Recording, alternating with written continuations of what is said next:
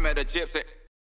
All right, let's send it. Jeffery Herlings, welcome to Gypsy Tales, mate. I'm very, very excited. We sort of just like said it a little bit then. You don't do interviews very often. I promise we'll talk about some cool stuff. But yeah, man, I'm stoked, super stoked to have you here. I appreciate it, man. I'm glad to be on your show.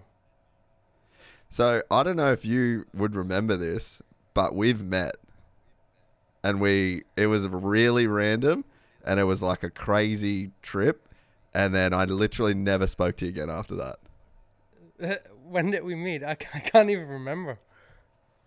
So we met at McGrath's ranch. You got the.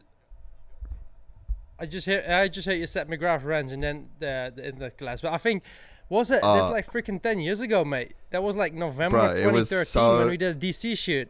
Yeah, it was so long ago, dude. And I remember I'd just moved to America, so I was the one that shot all of the ground footage at McGrath for the Verb Platinum. Because remember, Wes and the boys were doing all the drone stuff. So I was the one that shot all the stuff on the ground.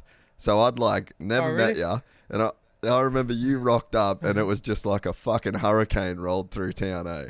And do you remember how crazy that night? I won't talk about the night, but do you remember how crazy that night was? Yeah, that was fun. And it was somewhere in November. We were like freaking in the middle of nowhere. At that time, we barely had the iPhones, but there was no freaking internet. It was, I think, McGrath's ranch. There was no freaking internet on board. If somebody would have died, nobody would have ever known. So it was pretty insane. And we was like, it was a insane few days. Yeah. I remember just like the footage was epic. Like the light that we got, you're riding, you were like the only dude on the track, and then at night was just fucking out of control. Like if someone did die, I wouldn't have been surprised. It was just loose, and I was just like, and then like you just left and I left, and I was like, Jesus fuck, Jeffery Herlings is a wild child. And then that was it. I haven't seen you since. Yeah, true. It was. I think the outcome of the video was actually pretty solid, and it wasn't the DC days. I remember that when I had a sponsorship with DC, so I had to fly to US sometime for that. So it was fun. It was with Nate Hawley and then apparently you guys. So it was a fun video to shoot, and it was good times to remember. Yeah. I was only just thinking about it today. I've thought about it a couple of times, like just, I guess, watching your career and racing after, because you were super young then, dude. Like, I mean, you were probably still a teenager then. I think it might have been your first maybe trip to America. Actually, it was 2013, so I was 18, maybe just turned 19. So at that time, I was a twice world champion, MX2, and I was young and wild. Yeah. And stuff. Yeah. No, it was cool. It just made me think, like, when you've got that context of hanging out for that weekend or whatever it was, and then you see like the way you ride or the way you are with the media, and like just I kind of feel like I could see a bit of your personality, and it just made you make sense to me in a way that maybe you don't make sense to some other fans that like don't know that side of you, you know? Nah, true, but at that time, we didn't have Instagram. The complete social media was way smaller as it is today. Like today, when something happens, you will know within a few minutes. It will be somewhere on Instagram or wherever. At that time, you just basically have Facebook, maybe a little bit of Twitter, and that's it, So at that times, now you basically see everything from everyone. Like if you want to know what Chad Lauren's up to, you just probably follow him on Instagram. You probably know where he's at and what he's doing. But at that time, nobody really knew. So when you want to see guys, you had to see them at the races or whatever. So yeah, things have changed, but they were good days. Nah, that was cool. I was just thinking about that. I was like, I wonder if he remembers that whole deal. But so then the first time I ever saw you ride, I remember watching a video, and this was like so long ago. I'm pretty sure I downloaded it off like LimeWire or something like that. But it was a video of you on an RM85 at the World Junior Champs in Lommel. And I'd heard of Ken Roxon, but I'd never heard of you. And I was just like, holy shit, who is this kid riding an RM80 in the sand? So that was the first time I actually saw you ride as well. Yeah, I think I won that world title, I think, in 2008. Man, it seems like when I say 2008, it seems like so far away. I'm like, Yeah. it's a long time ago, you know what I mean? But it Yeah. was fun. Like, I used to race that Max NC. I think he was on like a kind of super mini 85 KTM, which was like a rocket, and I was on a Suzuki like, rah! But yeah. So I won that thing. But yeah, and then the year after I moved to KTM, then went to the big bikes. But yeah, you know, Ken Roxon was always one step ahead. Like when we was racing on 85s, he was always faster than I was. So, but he was naughty, man. On the 85, he was like 11 or 12 years old. He would throw bubble scrubs like, oh, look at this guy. Like, this is insane. He was like super fast in the 80s. Yeah, that's crazy to think, man. And I rewatched that video today, actually. I found it still on YouTube. And I was wondering, I was like, man, I bet you 2nd through 10th are just all in the GPs right now, and I just don't know who they are. Yeah, like at that time, it was like Roxon was super hyped up. You know, he was going to be the next big thing, and he turned out to be that one. And then I was just a little bit after him, and then it was just me, Anstey, and Roxon. We were like, yeah, the heavy hitters coming through, you know, let's say. So, you know, Max, he had a bit of a tough time on the big bikes. He had some good races in Europe, some good ones in America, but never really got a championship. But yeah, me and Kenny, I won five titles over in Europe, and he won one world title. He did win a few outdoor championships, I think, and maybe one supercross. Yeah, I think he's 2, thing. yeah, But 2 and 1, yeah. yeah, so actually all of us three, we never really had the career we were all hoping for. Like Kenny with the injuries he had on his arm, and then I like multiple of injuries, like not as bad as his ones, but always something. So Yeah. for the talent we've had, we never really, we were a little bit like James Stewart, man. We were super fast, super talented, but due to bad luck and crashes and whatsoever, we were often the fastest, but never really got all the championship in what we kind of deserved, you know? Yeah, no, I think so too. I want to come back to that because I think there's some pretty interesting stuff there. When I watched that video though, even now, you can just see that bike was so slow, right? And when I ride sand now, to me, I'll ride like perfect example. I just did a race in Manjimup on the 450, and it was like gnarly rough, gnarly sand, and I just suck. And the bike feels 3 million times too fast for me. But that's a guy that has never grown up riding sand and then goes and just tries to ride sand. Whereas with you, I was thinking about it today. I'm like, man, that's maybe the reason why these kids that grow up in the sand are so fast is because they start on a 50 like everybody else, but their bike is so fucking slow. It's just a turd until they get onto a 250F. And then even in the sand, a 250F still kind of a turd. So it sort of makes sense in a way that the reason you guys are so fast that grow up in the sand is because you always want to go faster, and you're almost like held back by how much the soil weighs you down. And then you have to really learn how to carry momentum from such a young age. So I don't know. It was just kind of a thought I had today, and I guess you're the perfect guy to ask about that. Yeah, true. Like, especially when you're from Holland, like when you have Europe to have sand, you basically only in Holland, we basically have sand. So whenever you see Dutch or even maybe sometime a Belgium GP, there's sand. When you go to Spain, France, Germany, basically anywhere in the world, Italy, it's always freaking hot. Yeah, Italy, hot back tracks. Okay, in Italy, you got very few. But basically for that, you know, a lot of riders always come to Belgium. They, like all the top guys, basically live in Belgium just because we got sand, and it just makes you be so much more fit. Like, for example, when you live in France, you just ride on concrete tracks. You just like, you don't really even get tired. So coming back to your question, yeah, I think as a kid, we always grew up like riding in the sand, and you always had to work so hard because like you needed a fast bike. But you know, when I was in the 80s, my parents didn't have a lot of money, so I was riding on a stock bike. That freaking bike didn't go forwards. I could get my bikes for free from Suzuki, but like there was some rich kids standing next to me with a KTM, or at that time like a Honda 150, and they were like freaking tuned, and they were like double as fast as my bike was. So I had to really work for that. But then, yeah, once you go to the bigger bikes and you get on a factory bike, then it's getting easy, you know, because then you're finally on the good material. And like when I was on a kid, I always had like not the great material, and especially on the sand tracks. On the hard tracks, you could solve it with your talent and technique, but like on sand tracks, you just needed that power, and I never had that power, so that's why I just freaking always was working hard, and to get there.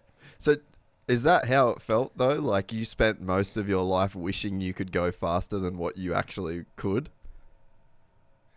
Yeah, but sometimes like I even went faster than I could, and I just freaking yacht sailed the shit out of myself. Like even on the big bike, sometimes I was like in a zone and I went so fast that I felt like I'm going too fast, and then it just like and done, season done.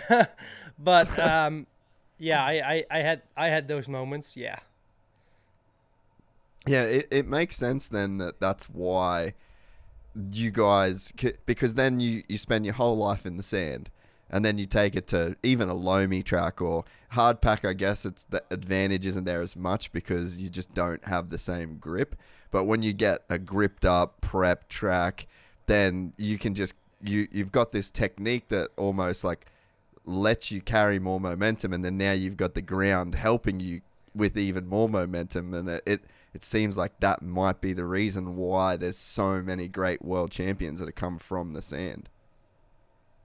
Yeah, true. And I think when you've been living in Holland and you've been growing up just riding in the sand, to adjust to hardpack tracks is way easier than from a French kid who only been riding on concrete French tracks with sometime whenever it rained, perfect grip, perfect lines, to hop into Lommel when there's freaking bumps as big as yourself.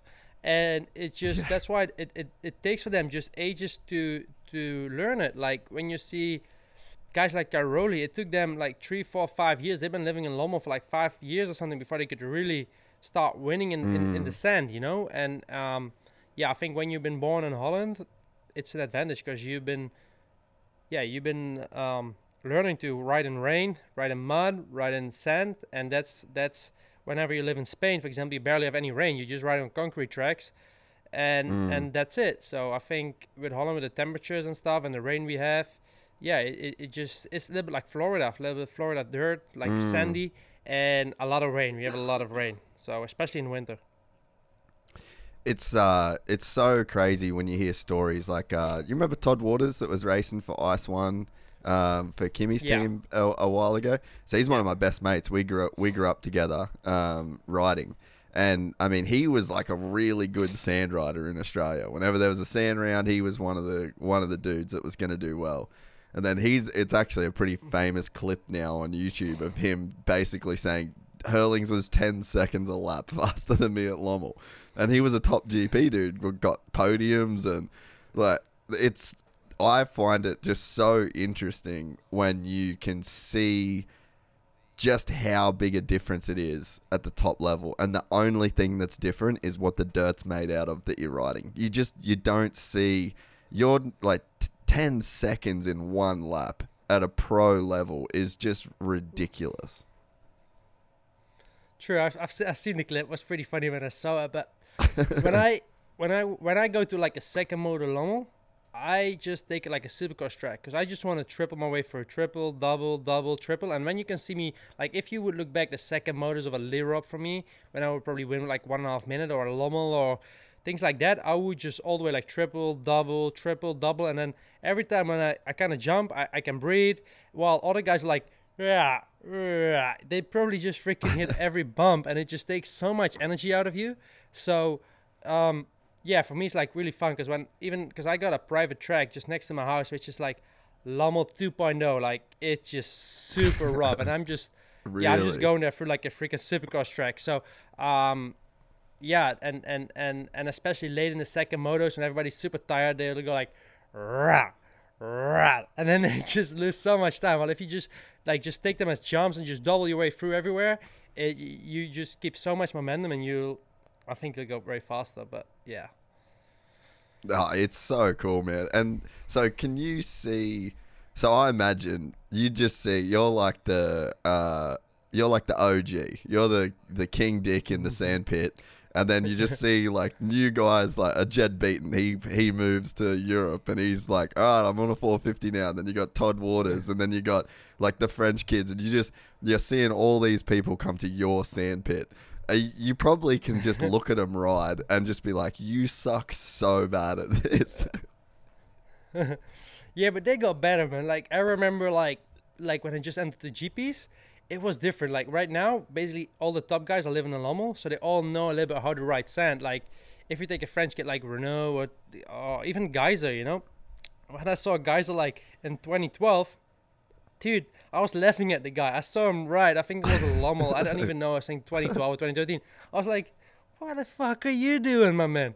But now when I see him ride, he's fast in the sand, man. So those guys, they adjusted, and like even though they go, I don't know if you heard about that place Sardinia. So they spend a lot of time there in the winter. So that's actually where the GP was a few weeks back. So all of those guys, they know by now how to ride sand. While 10 years ago it was pretty funny, because then when you saw a French guy ride the sand, I was like, you go get your ass back to Marseille, my man. You just go there. You don't belong here. It's my foam pit.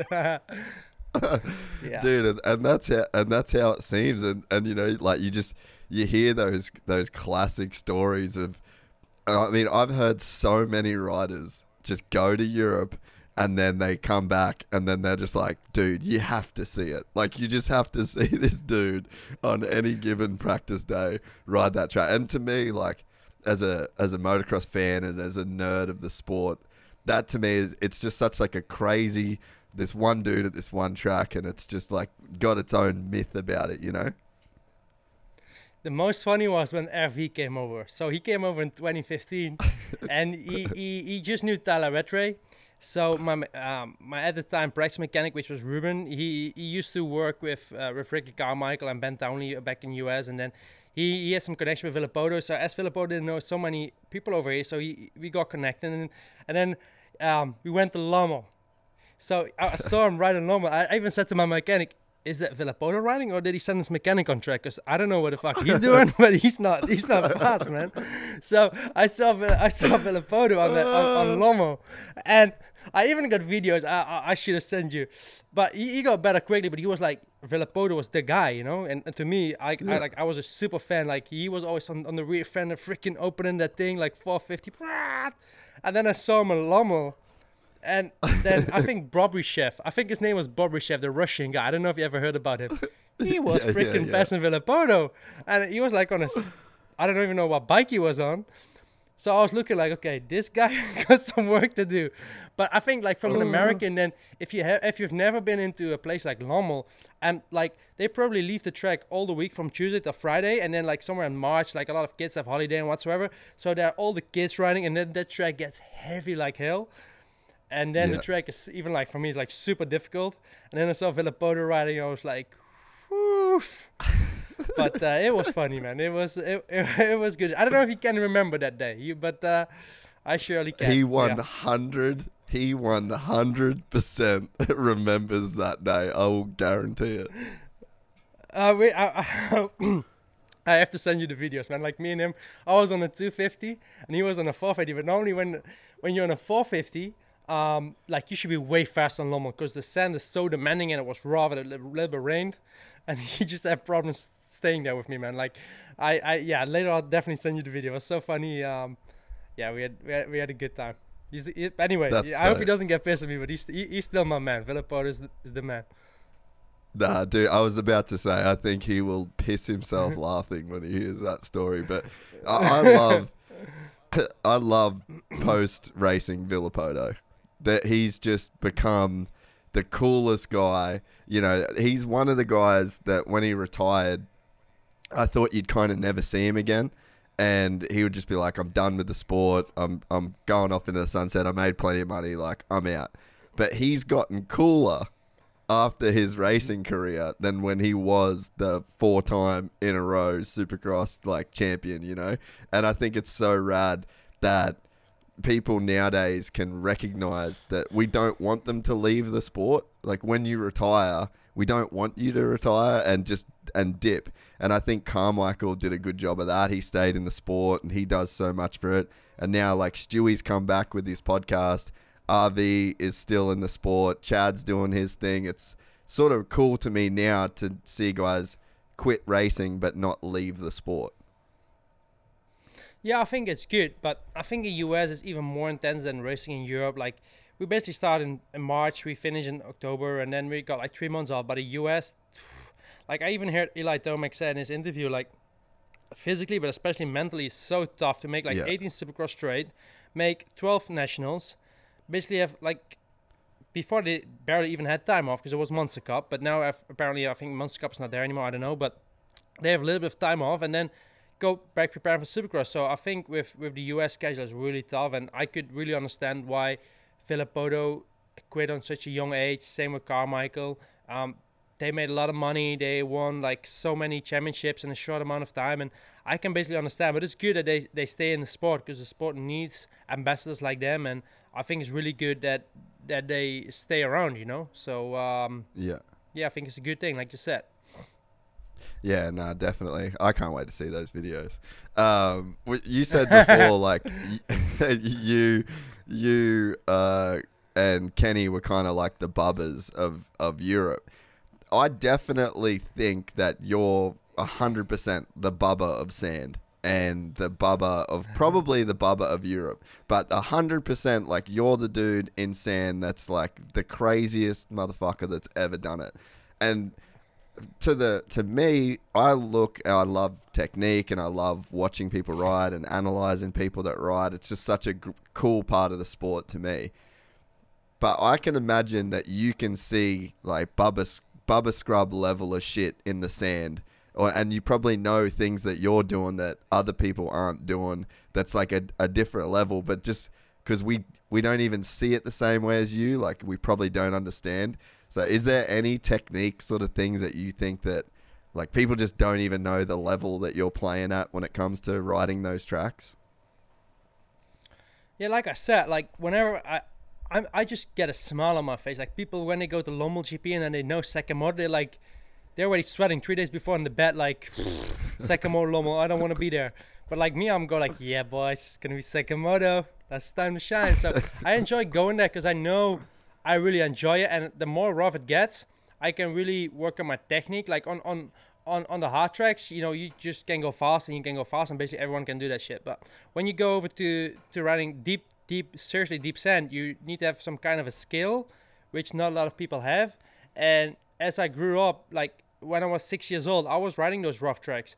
When I was 10 years old, I was riding those rough tracks. So that's where you made a difference, you know. The same like with Euros going over to America with Supercross, you know, when we would only start riding Supercross like at 15 or 16. Well, in US they would start way earlier, and that's why they have that advantage over European guys. And I think that's the same thing with me in the sand. And yeah, I think riding sand isn't difficult. You just have to kind of understand how it works, and yeah, you just have to do it a lot and even race a lot. Because when you practice in the sand, it's different. When you start racing, it's different than practice, you know. Yeah, that makes sense too. So if you like, let's say you've got a guy that comes over to Europe, right? Or let's even say Villopoto. Like before Villopoto went out on the track, he comes up to you and he's like, "Hey, bro, I know I'm gonna suck at this, but I am a good rider. Can you explain how to go fast in sand to me, please, to help me not look like an idiot?" The first thing I would recommend to Villopoto when he showed up, he freaking had a Pala Raceway bike with him. His bike was like a freaking chopper, and then he wanted to go around Lommel with his front suspension, like a freaking, I don't know what he put in there, man. It didn't even move. So I think in the beginning he was a little bit struggling with his bike setup, I would think, because he came really American style, you know, American tracks, wide open, fast. Then you come to Europe, you're like, brup. Yeah, so also the hard tracks, like when you go to Arco, for example, he raced there when he wheelied out. You know, that track's like sketchy, it's hardback, super hard. And then, you know, the tracks are different. But coming back to your question, yeah, like Villopoto, he was the guy in Supercross. I would tell him like, hey, man, this is your unlimited Supercross track. It just whoops everywhere. Just freaking jump there around. Like, yeah, but it's not like it's so easy, you know. It's easy to say like, hey, you have to jump and do this, do that, jump into the turn, and sometimes wheel tap and triple and whatsoever. But it's not that easy, because if it would be that easy, like every kind everyone of would do it. idiot would know how to do it. So it just recommends a lot of training and desire and heart to even. It's like a supercross track. Like you would crash and then you have to go back up and try again and try again and try again, and that's it just takes some time, and you have to make the right setup for the suspension. It's you need a bit of a harder suspension. Like when you go to hard track, you or supercross, it's completely different. For sand, you need a very specific kind of setup to be good at the sand. So that takes a little bit of time to require as well, and different gearing as well. So yeah, it just takes a bit of time to. It's not like I can say in one sentence you have to do this and this and then you'll win a GP. Yeah. It takes some time. Yeah, oh, I bet. And so one thing I've been kind of watching a little bit, especially in the AMA stuff, man, I don't know if you watch it. I don't know if you're a moto nerd, like you're watching all the clips and all the races and stuff, but shout out to Tom at Team Fried / Racer X for the summer. Have you been watching those uncut 450 motos that they've been posting? I haven't watched that, but I did watch every single moto, like in US, 250, 450. I watched every single moto in Europe. So I haven't watched the one you just said, but I did watch every single moto. Yeah, sick. Well, so Tom's been just doing these uncut, so it's the entire moto, but it's just him walking around the track, and it's probably better than watching the broadcast, and you can just see the technique that the guys are doing, and I actually think that at your top level, the technique has been evolving quite a lot. And I feel like the Euro guys are probably pretty... Like, there was a time where you could say maybe the US guys were the ones that like had the best technique or whatever. But now I feel like it's kind of... There's just a crazy high global standard that you guys are all riding at. And I think the Euros are giving a lot of technique to the Americans as much as the Americans are kind of giving technique to the Euros. But, I mean, you see now, like, standing up, keeping your feet on the pegs, and then there's so many times where I've, like, paused watching Sexton or Roxon or Tomac in these clips, and there's just, like, they're just death grip. There's no brakes, there's no clutch. It just seems like it's just all about, like, really good throttle control and carrying so much momentum. It's just not the brake and clutch, like, steer on the rear wheel that it kind of was in Villopoto and Ricky and Bubba's day. I don't know if you got any thoughts around that. First thing, well, I think is that the US guys are faster again this year. Like, I think over the last 2, 3, 4 years, I don't know exactly when, but I think the Euros were faster. But when I see the outdoors today and I see the GPs, I truly believe the American guys got faster again. I think, as well as the tracks, they allow you to go fast. Like when I saw Hangtown, when I saw Fox Raceway, and stuff like that those tracks really allow you to go fast. And I watched Tuchenthal, the MXGP last week, and that track looked gnarly, hard, sketchy. So, but still, I believe, like when I saw the pace of Anderson in that moto and Hangtown first moto, and when I saw Tomac when he was going fast second moto, I think the Europeans wouldn't have had anything to that speed right now. But yeah, I truly believe that the style has changed, the bikes has changed. Like at the time when Bubba was racing, and especially before that when Ricky was racing, they didn't have so much to do with electronics and map switches and mappings and stuff like that. Then it was really like true power from the engine and just like, you boys just go send it. While now there's so much electronical shit on the bikes, and yeah, the things have just changed. And at those times you truly had like 1 or 2 bikes was really better, but today you can win on a KTM, you can win on a Honda, you can win on a Kawi, on a Yamaha. So the bikes are so competitive, the teams are so competitive, while back in those days it was way less competition. It was just like, at one point it was just Ricky basically winning everything. Then at one point it was Ricky, Chad and James, and then after that you got like half a minute no one. While now Chase could win, Roxon could win, Tomac can win, Anderson can win. There's so many guys who can win. Like even Cooper, okay, he's not racing outdoors, but there's plenty of guys who can win on all different manufacturers. So I think throughout the time things has changed, and also the style has changed. Like when Ricky was racing, he was so super aggressive on that clutch. He would probably burn a clutch every time he went out. So yeah, you know, things have changed a bit. And how do you think about technique these days, not just in the sand but just in general? Like what's the what's the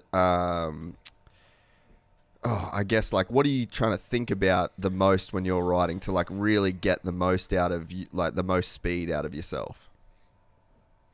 Like, I truly believe they shouldn't make the bike faster anymore. You need a super, super fast bike for the start, especially in the MXGP series, because in America, you got the tracks are so wide and so grippy and so many lines already. You could really pass basically anywhere. While in Europe, when you go to most of those tracks, you can barely pass because it's just got one line. So you need a super fast bike for the start. And the tracks, they're still running the same tracks in Europe where they were running like freaking 30 years ago when the bike had half of the power. Yeah. So to me, I believe there's so many injuries because the bikes are just so super fast, while the tracks, they're still like 30 years ago. So the bikes kept developing, but the tracks didn't. So sometimes I believe that the bikes are too fast for the tracks. In Europe, I don't believe in America, because I believe the American tracks are more safe, they're more wide, they are, which I think they're better because they have way more space.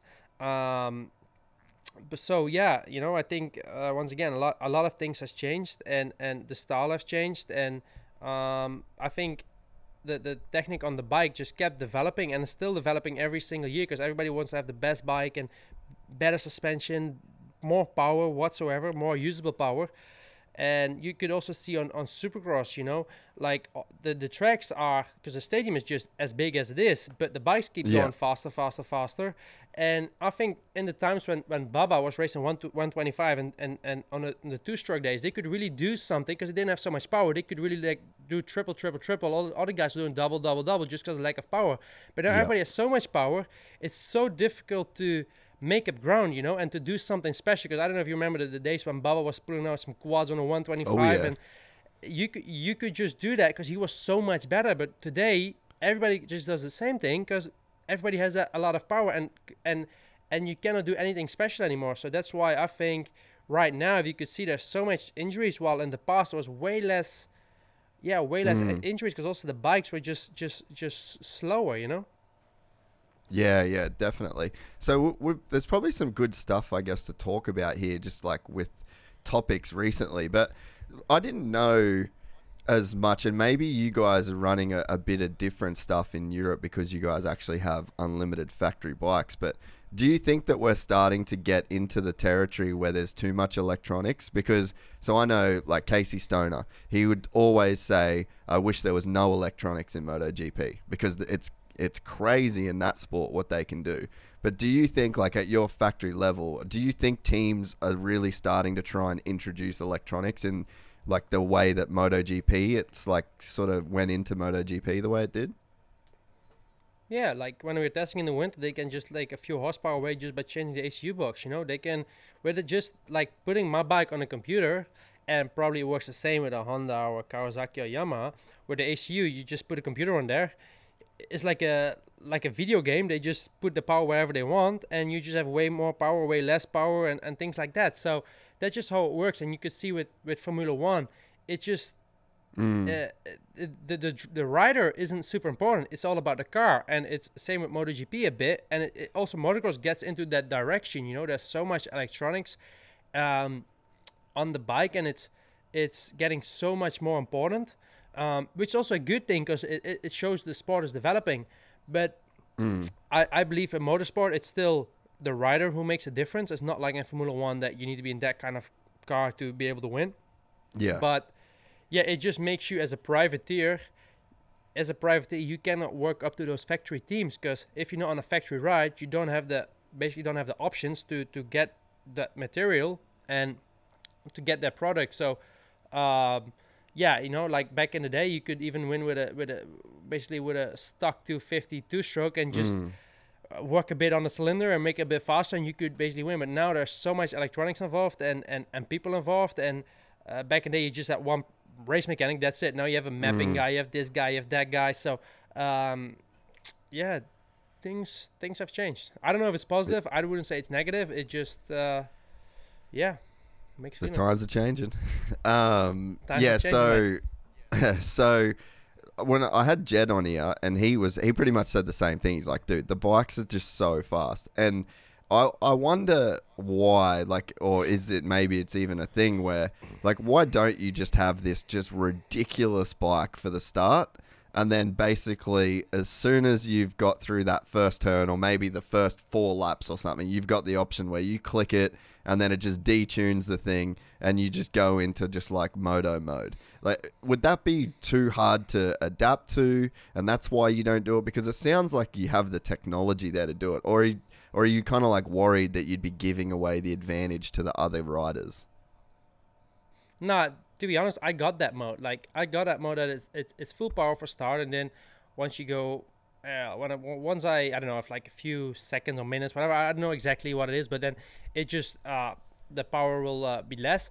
But still, you got that hardware. You know, you got that cylinder. You got how the engine has been set up. So with the ACU, you can do that much. You know, if you want to do more, you have to go to a slower engine. You know, and then work from there. So, but still, you know, it's not as easy as it looks. I mean, yeah, we got that option. Probably all top teams will have the option to have like a stop mapping, and then once you shift to third or after 30 seconds after releasing the clutch, it will kind of go. I don't know exactly. Every bike will probably be different, but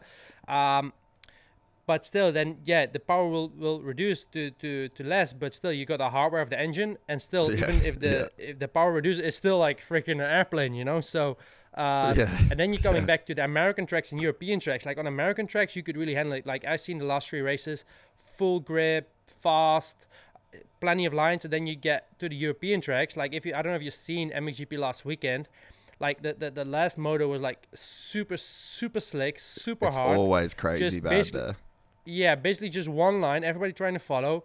Couldn't really pass, so.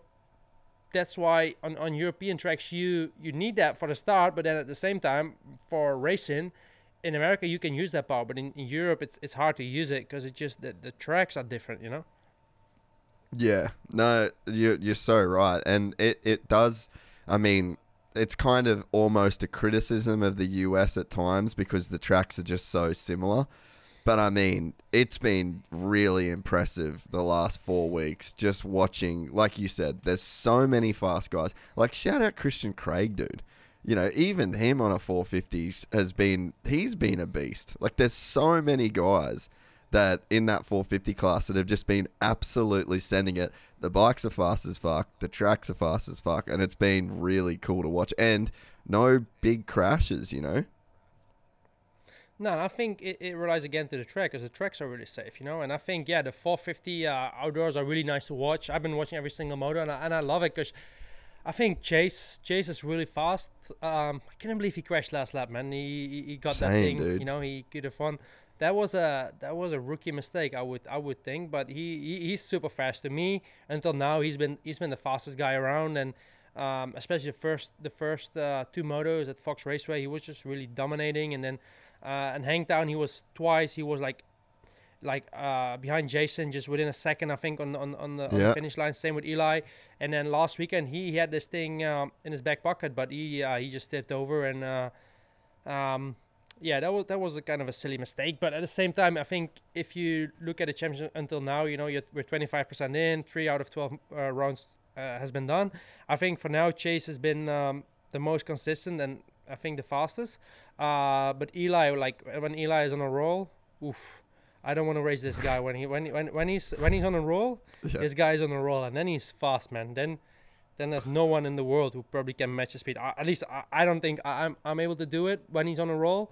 But you know, his off days are like sometimes are too much off. Like his off day in Fox Raceway, he lost too much points. But then the second moto in Hangtown, when he just close in, he just passes me, like he puts some laps down. You're like, dude, this dude is fast, man.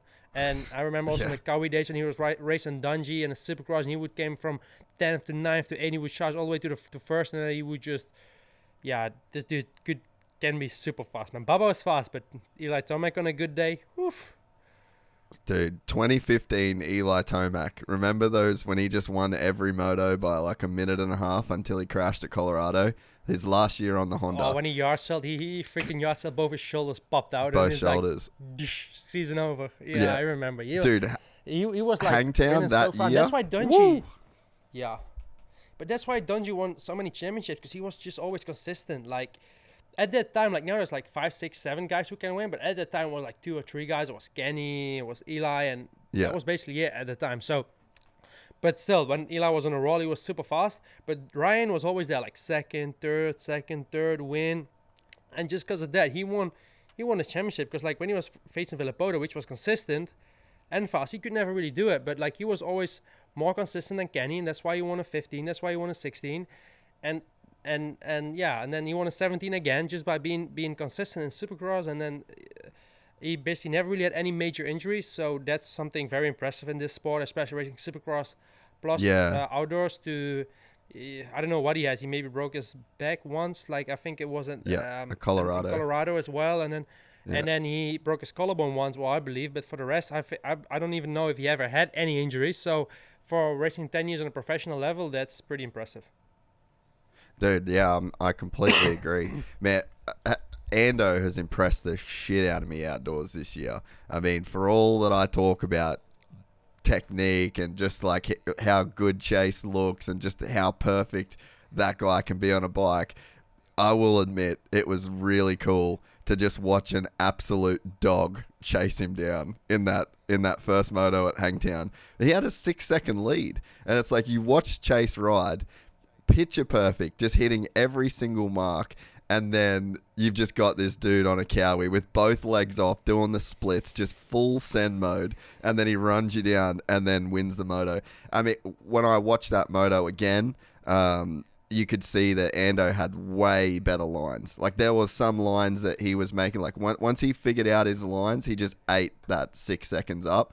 But it was so cool to watch a guy with legs off and just fully sending it to the moon past the perfect technique guy and win the moto. Like it just gave hope to all the senders out there, you know? Yeah, true. And I remember because I was watching that moto and I was already knowing, I already knew where he was going to pass him. And at the same time, I knew where he was taking that time. It was like a little double into the turn before a right-hander. And Chase was like single, and he went right. And he got, I don't know exactly which part of the track it was, but I don't know if you remember. And he would really take like a second. And then you went right there, so straight after it. And then right, and you had like a little uphill double, turn left, and then go down. So that he took a lot of time to chase. But yeah, I love his style, man. He raced in Assen. It was the Motocross of Nation. Yeah. He had a tough time there, man. I don't know where he finished, but I remember him being down a few times. But I love his style, man. Like he's always like on the back of the fender, ripping that thing, his jersey hanging out of his pants, like. Rah! But I love, I love his style and the way he rides. And I think on Supercross he finished really strong. Like I think he won the last 4 main events or something. 4, yeah. So he, I love the way he. The way he is, the way he's on Instagram and stuff, he's like with the attitude like I don't give a fuck, you know that kind of attitude. So I love to see it, and then he just posts some shit sometimes, and he doesn't even care. Like when Basha took him out or stuff, like he's like, oh whatever, doesn't matter. And he's a tough guy on the track as well, because he's not a bam kind of rider, but he's not scared to give you a little love tap as well. So I love watching him ride, and he's clean and he's fast, and I love his style. So he's cool. So while we're just full AMA bench racing, which is pretty rad, by the way. Yeah. What do you make of your boy Kenny? Because it's been an up and down few years. I'm so happy to see him get an overall, and I mean, I think he's been the second best dude in the series behind Chase. But what do you make of his struggles over the last few years, and what do you think about, I guess, the way that he's kind of like, he pulled out a Supercross, and then it's like no Instagram, and then it's back on it. Like, what do you make of just the whole program? Like his opening laps, they're pretty gnarly. Like he was basically behind Caroli because he always whole shot it. But then he was behind Tony, he passed him, and then his opening lap is freaking insane. Like he would pull like 4-second lead or something. He did that in Hangtown, second moto, and then he did the same thing in Lakewood, Colorado. Like he would pull like a few seconds in the first lap. So his opening lap is really strong, and his starts are good. But since he had that. Like, I've had a lot of injuries as well, so I know in kind of which position he's in. Every injury is different. But he's not the same Kenny as it was the Kenny before his crash. Like, when he was on the Suzuki days and when he just turned to Honda, he was so fast. Like, he won his first 2 main events, and he looked so good. And you could see after his crash with his arms, he got a bit scared, I think, which is totally normal, man. He almost lost one of his arms. So I think with that injury, he should be thankful and happy to be still racing. And you can just see he doesn't take that amount of risk what he used to before that, I believe, because I rarely see Kenny make a big crash. Like, he would never, like, what I remember that after his crash with his arms in 2017, I've never really seen him make any big crashes. Well, the one with Webb where he broke his hand again, but it wasn't even a big crash. But after that, like in the last 3 years, I can't remember he had any big crashes. So I think he's just playing it safe. And it's really, his race is a little bit inconsistent. Like last year, he would like win a race by 10, 15 seconds, and next race he would finish 8th. So I don't really understand where that's coming from. But still, to me, Kenny is the most talented rider out there. You can see he's a bit limited with his position on the bike due to his arm injuries, but he's a little bit like Bubba and like me, I believe. Like, he hasn't won enough championship to his capability, because I think he should have won minimum 1 or 2 Supercross championships 450, and he should have won way more. And I spoke to him a little bit in the past few months, and I know he's been struggling with a sickness. Maybe that came to all the surgeries he's had. I think he had like 10 surgeries on his arm in that period when he had that arm problem. So I believe, due to all those injuries and pain he had and medicines he had to take, it's not good for your body. So I think that has something to do with it. And then being in motocross, which has 30 races a year, you would travel all around the country all the time. It's just super, super tough on your body anyway. And then to do it with a body which is not 100% anymore due to that arm injury, I think it's really tough. And I think, he took that summer off when he got his kid. I think, you don't get a kid every, 10 times in life. So I think it's something you should really enjoy. So and with his results not being at top at that time, I think maybe it was a good decision. But then to pull out of Supercross due to his health, it was tough, because I think he's in his contract year. So especially with Honda, Chase, he basically took over his role, for the moment. I don't know how those are gonna turn out, but Chase is a bit the guy to beat right now. Then you have those 2 Lawrence brothers. They're all on Honda, so they basically have a lot of top guys at Honda. I think Kenny's on a pretty high salary, so because he used to be the winning guy and he was paid to basically win, and now you got so many guys who are able to maybe take over his role. It's definitely not easy mentally, because he has the pressure now. He kind of needs to perform. So he's in a tough spot. He's so talented, so good. And just the results hasn't shown it. He's shown his full potential, I think, due to all the health issues and whatsoever. Yeah. So I'm really curious how this thing will turn out and what his future is gonna bring. Like, and whatever bike he's gonna be racing at, maybe but that's something. Looking forward to. Yeah, I mean, I actually don't know where he's going, but or if he stays at Honda. But I think that's probably the thing that people don't really remember, is that we're just so lucky to have Ken Roczen still racing. I mean, he's still. If you talk about the superstars of the sport that are active and racing right now, he is one of the top 5 superstars in the sport, and we almost lost him. Like, he almost never raced a bike again. And I guess, it's so, like, right now you're like, man, I wonder where he's going to end up, and he pulled out with this and he pulled out with that. But it's like, at the end of the day, we're just still lucky that the dude actually is racing with that injury that he got. And I guess it goes to show almost how good he is, that everyone still expects him to win after having this crazy injury that almost cost his entire career. So it's almost like he's so gifted that he creates these questions about his future and about his results. And, when you just step back and look, you're like, wow, we're just so lucky this dude's even racing. Yeah, true, because that was like a career-ending crash, basically. It could have been a career-ending crash, and it took him a year to recover from that, and maybe even longer. But he was out of competition for a year. So we should be so lucky to still have him. Like, you can see on Instagram, I think he's the most followed rider on internet, like on social media, probably. kind of. He's so hyped up, and everybody kind of loves him in Europe, and I think the same in America. So he's a big factor for our sport, and it would be sad to miss a guy like him. He brings so much back to the sport, and like you said, like, everybody's like, oh, Roczen isn't winning. Dude, this guy should freaking pray in the church every single week. He still got both his arms, you know. He was meant to maybe not even ride anymore. So for him to be riding and to still be winning main events, win outdoors, is like a God's miracle. And you can see how talented and how gifted he is. So for me, I can understand, you know, like I don't see many riders which have had that injury would come back this way. So for me, yeah, like I mentioned before, he's what I believe the most talented rider in the US right now.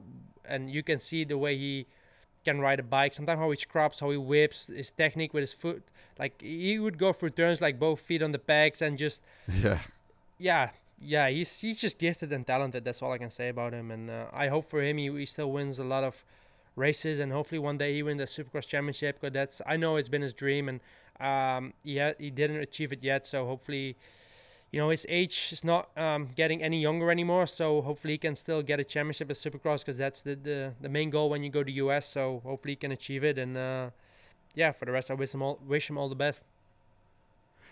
It's one thing that I've always been impressed by with you, is that it seems like no matter how bad your injury is or how long you're out for, it just does not matter when you get back on the bike. I mean, I think you could probably argue that you have 3 or 4 rounds where you're struggling to just get the race fitness back. But in terms of your ability to just be a fucking animal, like it just never seems for an injury to take that away from you. And I don't know why that is. It's got to be just mental. Yeah, it's all mental. Like now I seen this as a break. Like I was always rushing to get back to racing. And now KTM basically has said, like, okay, take the year off and come back next year and come back winning ways. So I could have came back in May, but then I decided to get away with the team because I had an injury in 2019 where I shed up my foot, and I still needed another surgery, but I never really had the time to do it. And then I had a plate on the left side where I broke my heel in a photo shoot crash. Stupid me, in January. So I had to get that plate removed because it was bothering. So now I think it really I took this one as a break, because right now I'm not really training or anything at all. I just take this as a break to really have a few more good years coming. I'm 27 right now, and I would like to race for like 3-4 more years. And you know, I've won 5 world titles. I've lost a few when I was really, really close to them due to injury. But like I think the injuries are really mental at times, because like my right foot, it was always bothering. It was always painful. So then you're going back to Kenny, when it's maybe because of it, you're limited in your riding, then it's not only mental anymore, because then also the body stops you. And I had a little bit of feeling that it was stopping me. So now I hope it's going to be all solved. And as a racer, you always get pushed, kind of like, hey, you have to come back because, hey, we're paying you. You know, you need to win, you need to perform, you need to race. I think that's how it goes, you know, because the teams don't want you to sit at home, which is normal, because they're basically paying you to go out there racing. And like this year, I just took time for myself. Like, okay, I'm gonna get a fix, I'm gonna get healed up, and next year is gonna be my contract year too, because it's currently my last year with KTM, and it's gonna be a very important year, especially with this year being off.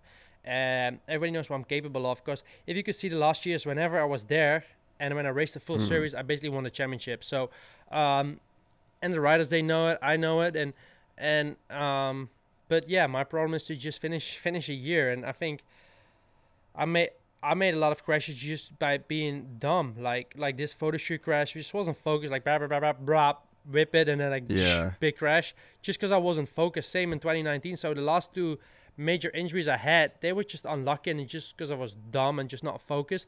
I never really had like big injuries while I was in competition or whatsoever, but it seems like I've been made out of glass, man. When I touch the ground, I freaking break a bone. So yes, the injuries are tough in our sport, and it's part of it. What do you think mentally though?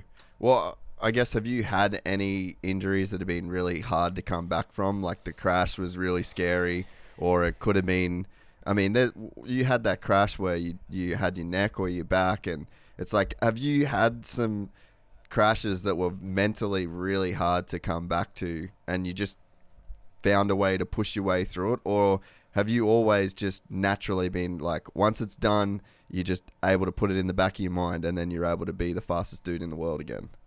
Because that seems like it'd be a when challenge. it's done, yeah, it definitely is a challenge. But when it's done, it's done. And like that neck thing, I was paralyzed for like an hour, and it's like they put the freaking electric back in the wall, like whoosh, everything started working again. You know, like Really? I did that feeling, and then yeah, it was so crazy. Like I crashed it was in Faenza, warm up, and then I jumped. My leg came off, and then I hit my head in the ground, and I did like a front flip, but my neck basically was stuck in the mud. So I broke one vertebra in my neck. I think it was C1, which is the most dangerous one, because if you really break it bad, you will be like paralyzed from your chin downwards. So at that point, I didn't have feeling from my chin downwards, and but it was like a very small crack. But it just from the impact it just got like kind of a shockwave, whatever it's called. Like, so I didn't have feeling for a while, and then like after like, I don't know, half an hour, 1 hour, it's like they like I just mentioned, like they put the electricity back on, like everything started working, and I, even the day after I didn't have any pain, because it was just like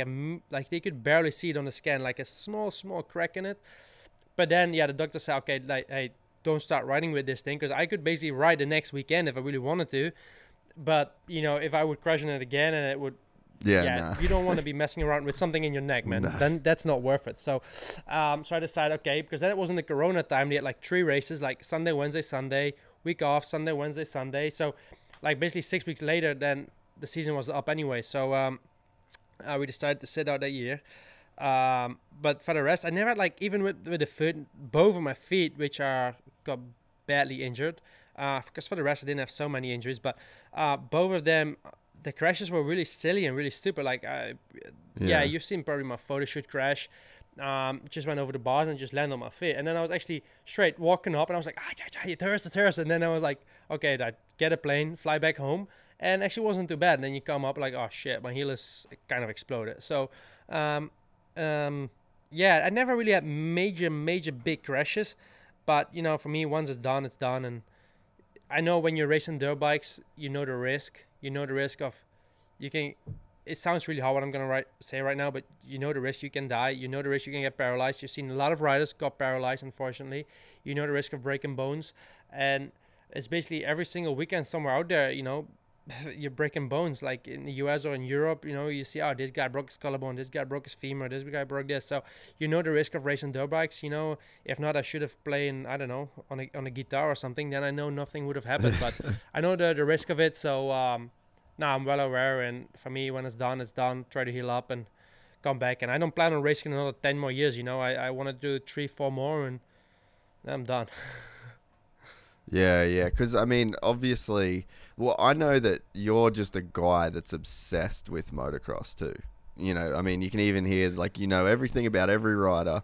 You're watching everything. I know that you're an all-in guy when it comes to training and what you demand of the team. And it's like motocross is your life. You're one of those guys where, and not, I guess, motocross in terms of it even as a hobby or fun or whatever. It's just like, you're here to win world championships. That's kind of it. And I think that, you know, to keep up that intensity your entire life and then deal with the injuries and then, you know, everything that else goes along with it, it's just not a thing you can do into your 40s. No, definitely. That's why I think, you know, I'm 27 now, so I'll be 28, 29, 30, 31. So that's, I think in Europe, that's a nice age. I think in US, it's been pretty nice because they used to stop at 26, 27. Now they're going into the 30s almost. Like Jason, he's almost getting 30.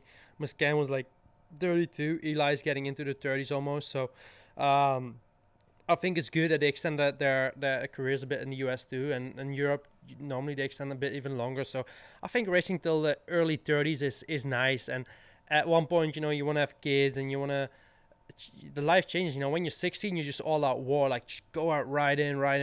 Even if they would have sent me for 3 months to Spain in the winter, I wouldn't care. But now you're like, okay, you want to be home a bit more and you want to think about different things. And due to the age, things change. And also the risk, you know, when you were 16, I didn't see any risk.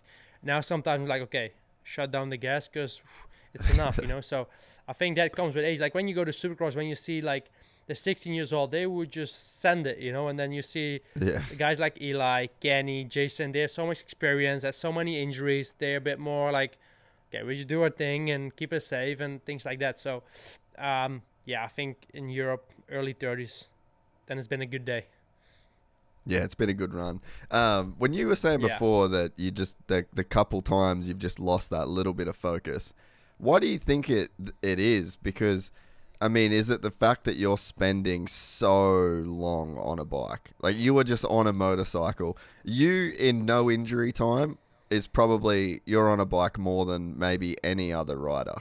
And do you just think that it's easy for you to get, like, lose a bit of focus because you're just on the thing so often? Yeah, basically the crash I had in Spain just because I wasn't focused because it was my 6th day straight on a bike because we were testing, or I was riding like Thursday. No, it was Wednesday, Thursday, Friday. We were testing a bit, I believe.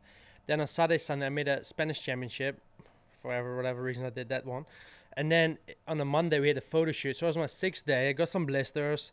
We came back from the race like 12 in the night the day before. We expected to be 9 at the photo shoot. So had a short night of sleep. We're still tired. Had to get all the shit together for that photo shoot. Yeah. It just wasn't focused. And I don't blame anyone. I just blame myself because I knew that photo shoot was on that Monday. But I decided to go race somewhere in the middle of Spain and things like that. Just, you know, when I'm on, I'm on. When I'm off, I'm off. So, and I think that's also because I've been... like you can see in the results, like I've been winning so much, or either I wasn't there. So, you know, I was really extreme in training as well. Like either like now I'm a little bit chubby. I'm not. I don't give a shit. But when I'm on, I'm on. You know, then like I'm super lean. I'm ready to send it. So. Yeah, maybe because I've been riding so much. Because like even between races, I would always ride Tuesday, Wednesday, Thursday. And then race on the weekend, and maybe that's been too much. And it's something what I like now. I've been sitting on the couch and been, you know, I'm trying to heal up from the surgeries I've had and just healing. And then you consider like, hey, maybe if I ride less, it will be maybe better, you know, and have more productive time instead of be just like now we just went to the tracks like, okay, yeah, we went to ride today, but was it productive? I don't know. Just blast out 2 motos, but do the same thing in 24 hours and do the same thing in another 24 hours. And then we go to the race. And sometimes I even showed up at the race like I was just tired. But I was like, if I knew, like end of last season when I was battling for the championship, if I would just see guys who are favorite training, I even would come and get like, hey, get in with the bike. Like they're riding, I need to be riding, you know? So like if I knew they would have done 2 motos, I would have gone on, I would have done 3. And that's basically why Tim has won this championship. Like in 18 and in 21, when I was there, he didn't win. And he just won in 19 and even in 20. I was leading after 6 rounds. I was leading by 60 points. But he just won because I cleaned myself out. And I cleaned myself out again this year. So, like, if you look to all the championships we've raced, he never beat me straight up in a championship. In 2015, he won a championship. I was leading by 150 points. Until I took myself out of the championship. And it was the same in 2017, you know, I did the first 4 races, but I just broke my hand like 7 days before the first opening round. So the first 4 races really sucked, but I lost the championship due to myself. So always I lose kind of the championship. I cleaned myself out, and that's pretty frustrating. And and knowing I just got 5 championships, well, I should have had way more, but it should have, could have, would have, you know, it doesn't make any sense. But it's something to consider for the future as my age is clicking too, and I know I just have a few more attempts. I don't have 10 attempts left, so I know there will be only very few. So, we'll see. You gotta win the ones that you're there for. I won the ones I was there. When I'm not there, Like I think the last 10 years I won 5 championships and lost 5. So I think the average is like 50%. So could have gone better. When I spoke to Searle on the podcast, he and I actually think this is really great advice for just life in general. But Searle said that one of the things he learnt from Tony was that Tony was always fine with putting the bike down and putting the tools down and disconnecting from motocross and being really confident in himself that he did what he specifically needed to do to be the best. And what you're describing is that old school dog championship mentality where it's I'm going to win every championship by outworking everybody. And you're right, man. Like when you say it's actually the thing that I love about you is you just say it exactly how it is. Like it sounds cocky, but then at the same time, it's like, well, it's a completely factual statement. So I don't know how this is cocky if it's bang on the money true. So, what you're describing in a sense is that, you just wanted to bury these dudes. And when you were there, you did. But that attitude that lets you bury those guys, often it was either you buried them or you buried you. But either way, someone was getting buried. And you see a guy like Tony, and he's won 10 championships, and he just would go on the lake in Italy and would go out on the boat for the afternoon. And what you said of calling a mechanic because you saw someone else riding, Tony's literally the exact opposite of that. And it's just... But then again, it's like, can you even do that? Because this is your personality. Like, this is who you are. You're the dude that's going to bury everybody.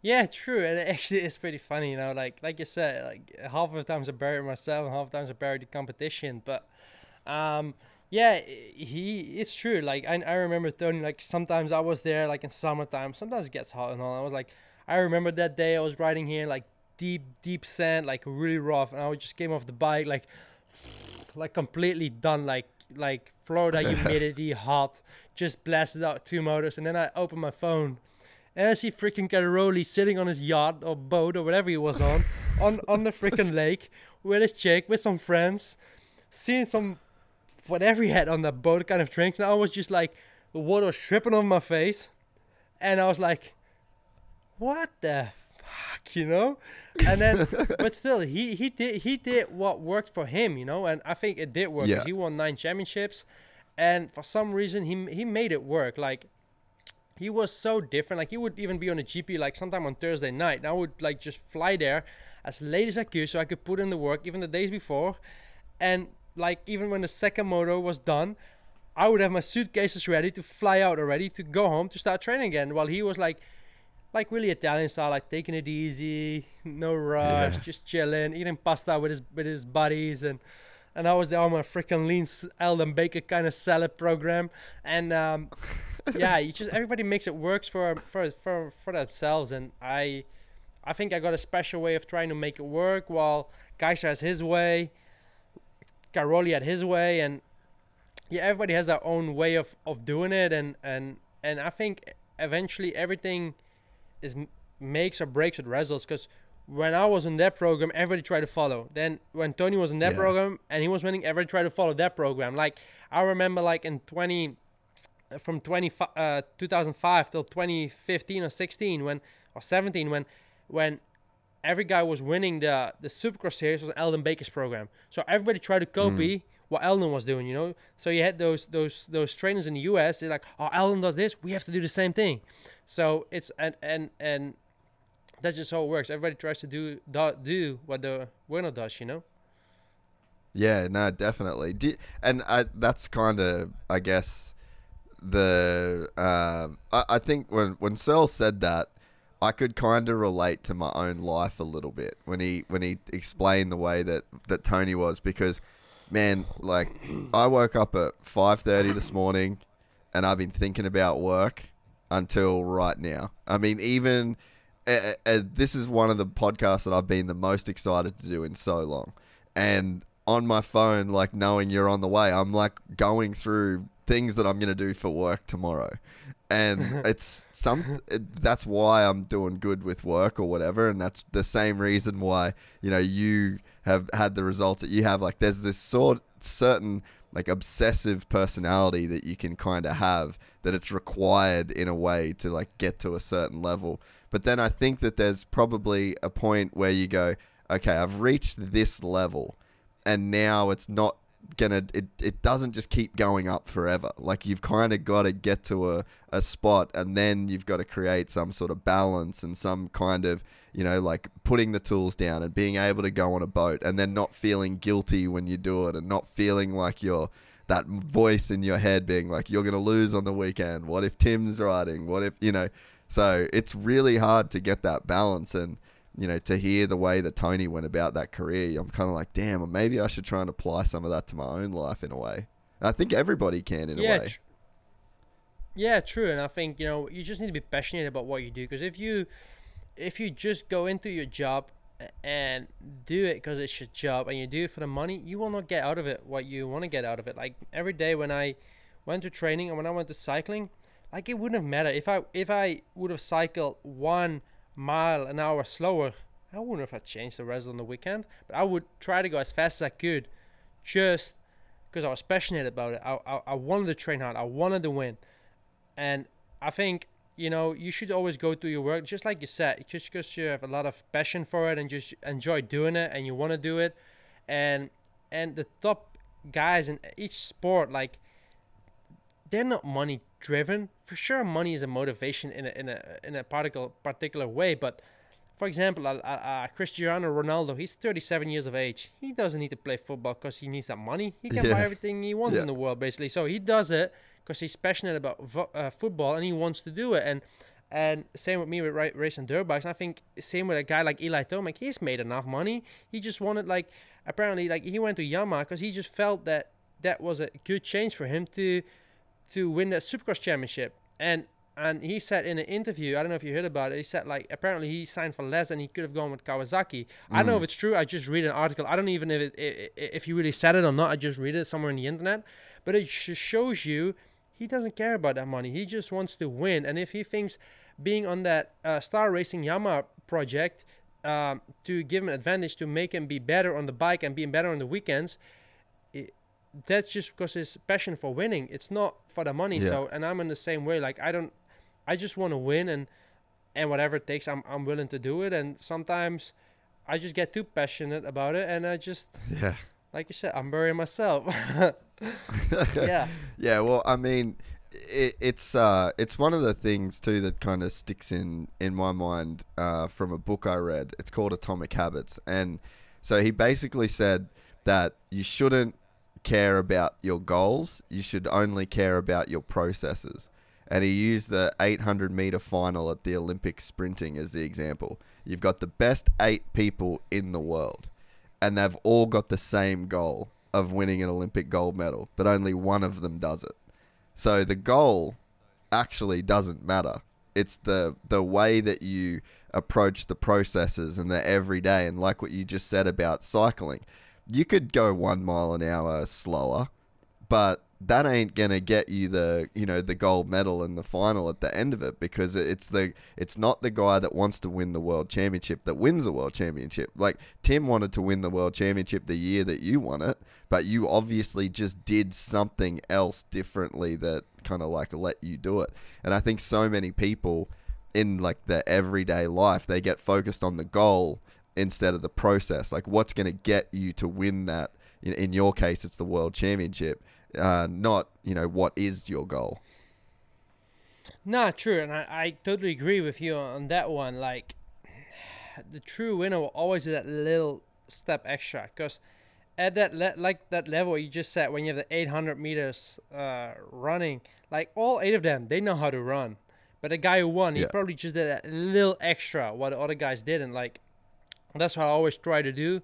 And on a high level, as what we're doing in motocross, everyone has a lot of talent. Like, even the guy who finished 20th, he still has a lot of talent. Big time. But massively. But yeah, like a guy like Jet Beaton, he's really talented as well, There's so many guys who have a lot of talent, and just okay, in motocross you sure have that little difference, there are not 15 Ken Roxas riding around. There's not 15 Jorge Prados riding around. So, but when you have that talent and then you have that work ethic, then you're like, you're there. But where you need did both that of them, work ethic?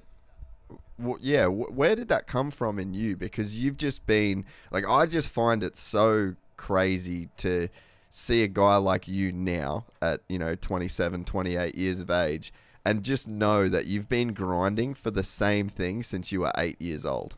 And to do it that long and to be that much of a savage for that many years, you've just got to really want that shit. And that's got to come from somewhere deep, deep inside. Like, like you said, you can't be motivated by money or girls or fame or anything and put yourself through the torture that you would have put yourself through in your career. No, true, but I feel I need that work ethic, because for sure I'm talented, but I know I do not have the talent of Jorge Prado. I knew I do not have that talent of Ken Roxon, maybe even. So, but with that hard work ethic, I know I have enough talent to make it work. Like I said, maybe not the talent they have, but with that work ethic on top of it and the desire of how bad I want to win, I feel like I could have made it work. You know, if I would have done less, I don't know if I could make it work. You know, like because those top guys, they have a lot of talent, but they maybe just do not have that last bit of desire what I've had or had. So, and the risk what they were willing to take, because it's not, talent is one thing, but you need to have the desire, you need to have the work ethic, and you need, how much risk do you want to take? Because sometimes I had to go 110% to stay up with guys and to eventually beat them, you know, because there were days like I barely could match their speed, but I had to go that speed and to go even beyond to win that race. And so it's a lot of things. It's like a puzzle, and everything needs to collect into each other and fit, you know. Man, that must be a crazy good feeling to know, like, let's say you're 15 minutes into a moto and then you've got geysers in front of you and you're having to ride at 110% just to stick with him. But then you end up riding at 110% and then some, and then you pass him and then you win the moto. That, and then to the outside, it would look to me like you've always were going to win that moto. But inside of you, you're sitting there thinking, I have to absolutely take crazy risks just to stay with this guy. And then to actually end up beating him in a moto, that must be insane. Yeah, I can tell you an example. Like, I remember in 2018, it was the Argentina GP. I don't know if you have seen that second moto, but it was a very, like... Was that you and Tony? Good at the time. Yeah, me and Tony. And yeah. I knew this guy was fit, but I seen him like a few days before, chilling, this, that. And I went on my freaking bicycle. I got like a route near my house, which is like 35 km, which is like, I don't know, 25 miles or something. And I would fucking push the shit out on my road bike, like heartbeat, like through the roof.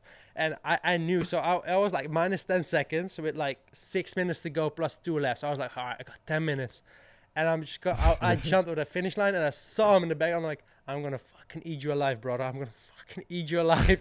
And then I just kept close because I knew, like, then I just remember at the times, like, when it's so tough, like, when I can barely hang on, like, then I remember the times, like you were on the boat, but I was on a freaking road bike or running or whatever I was doing. I'm like, I'm going to get you. So then I just went, like I went 110% and beyond probably. So, and then I just knew, like, I'm physically super, super strong. And then I just kept nailing them down and I passed them on the last lap. I did it often that I really had those last late moto charges.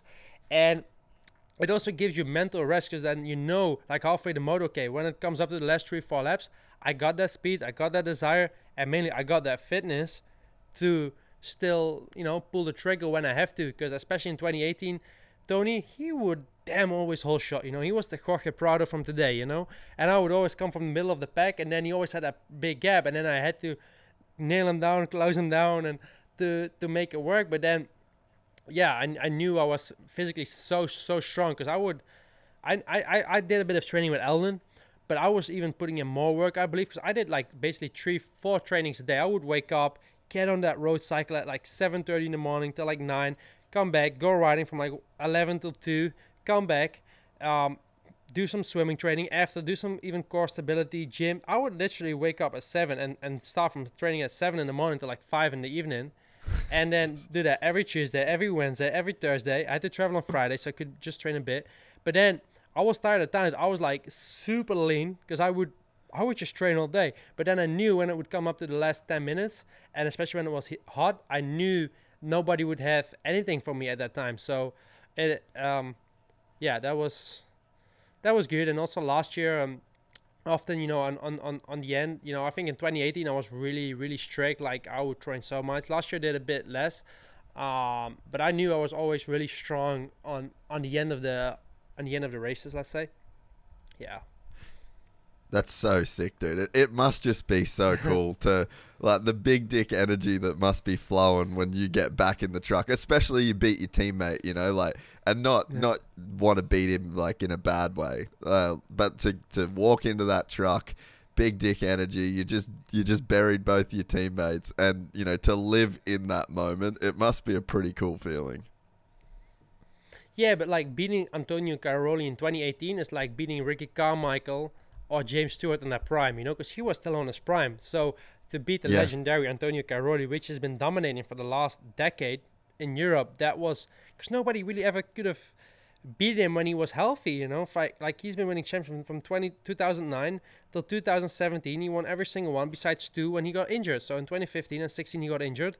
So nobody really could have beat him. So it was the first time, and I wanted to beat him when he was still on his all-time high, because after that, you know, he got 33, 34, he's like 36 by now. But so it's 4 or 5 years ago. He was like still 32, 33. So he was still on his prime.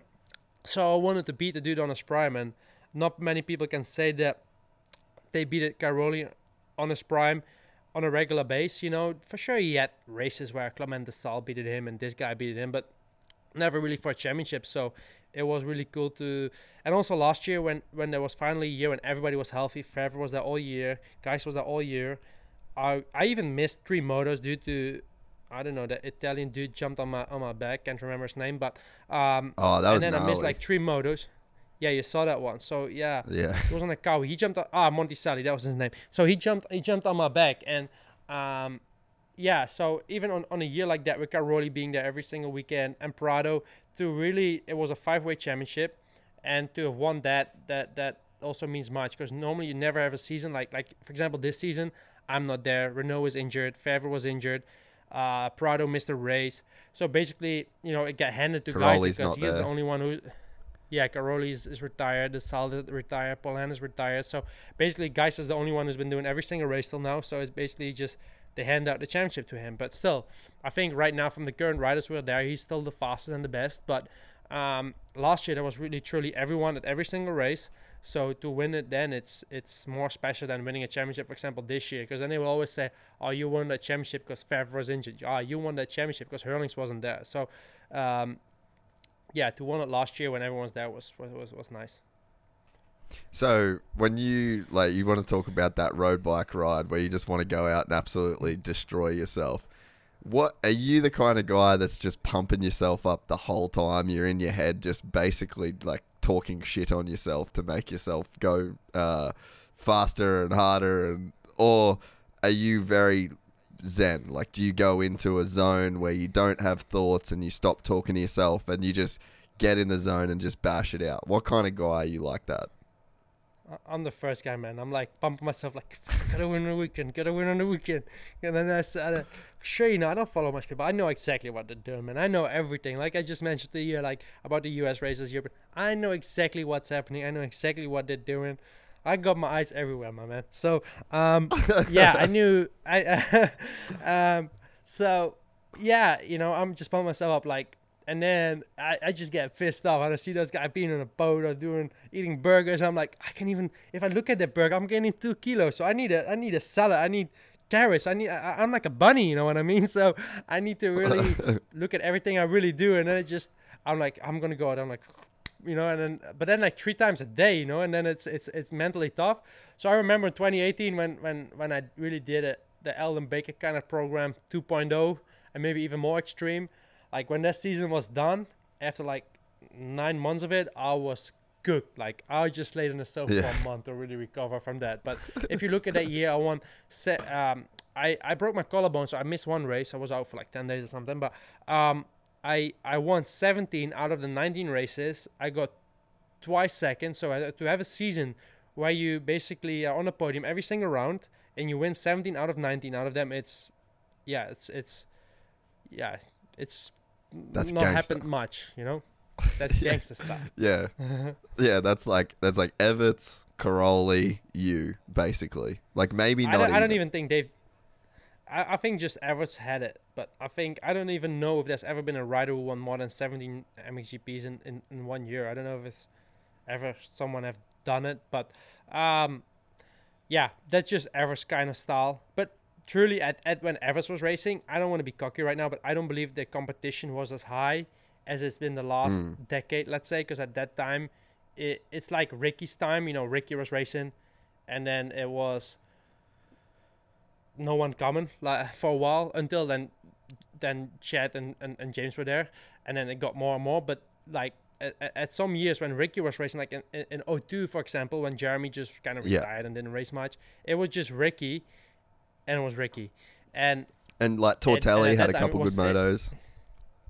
Yeah, but then it was Stefan, and it was Stefan, because then Tortelli dislocated his hip in Portugal, I remember. So it was just Stefan, you know. And then Josh Coppens, I probably know this Kiwi. Yeah. He popped up his shoulder or something. So he didn't race all year basically. And then when he came back, he beat Stefan for in Ireland or something, I believe.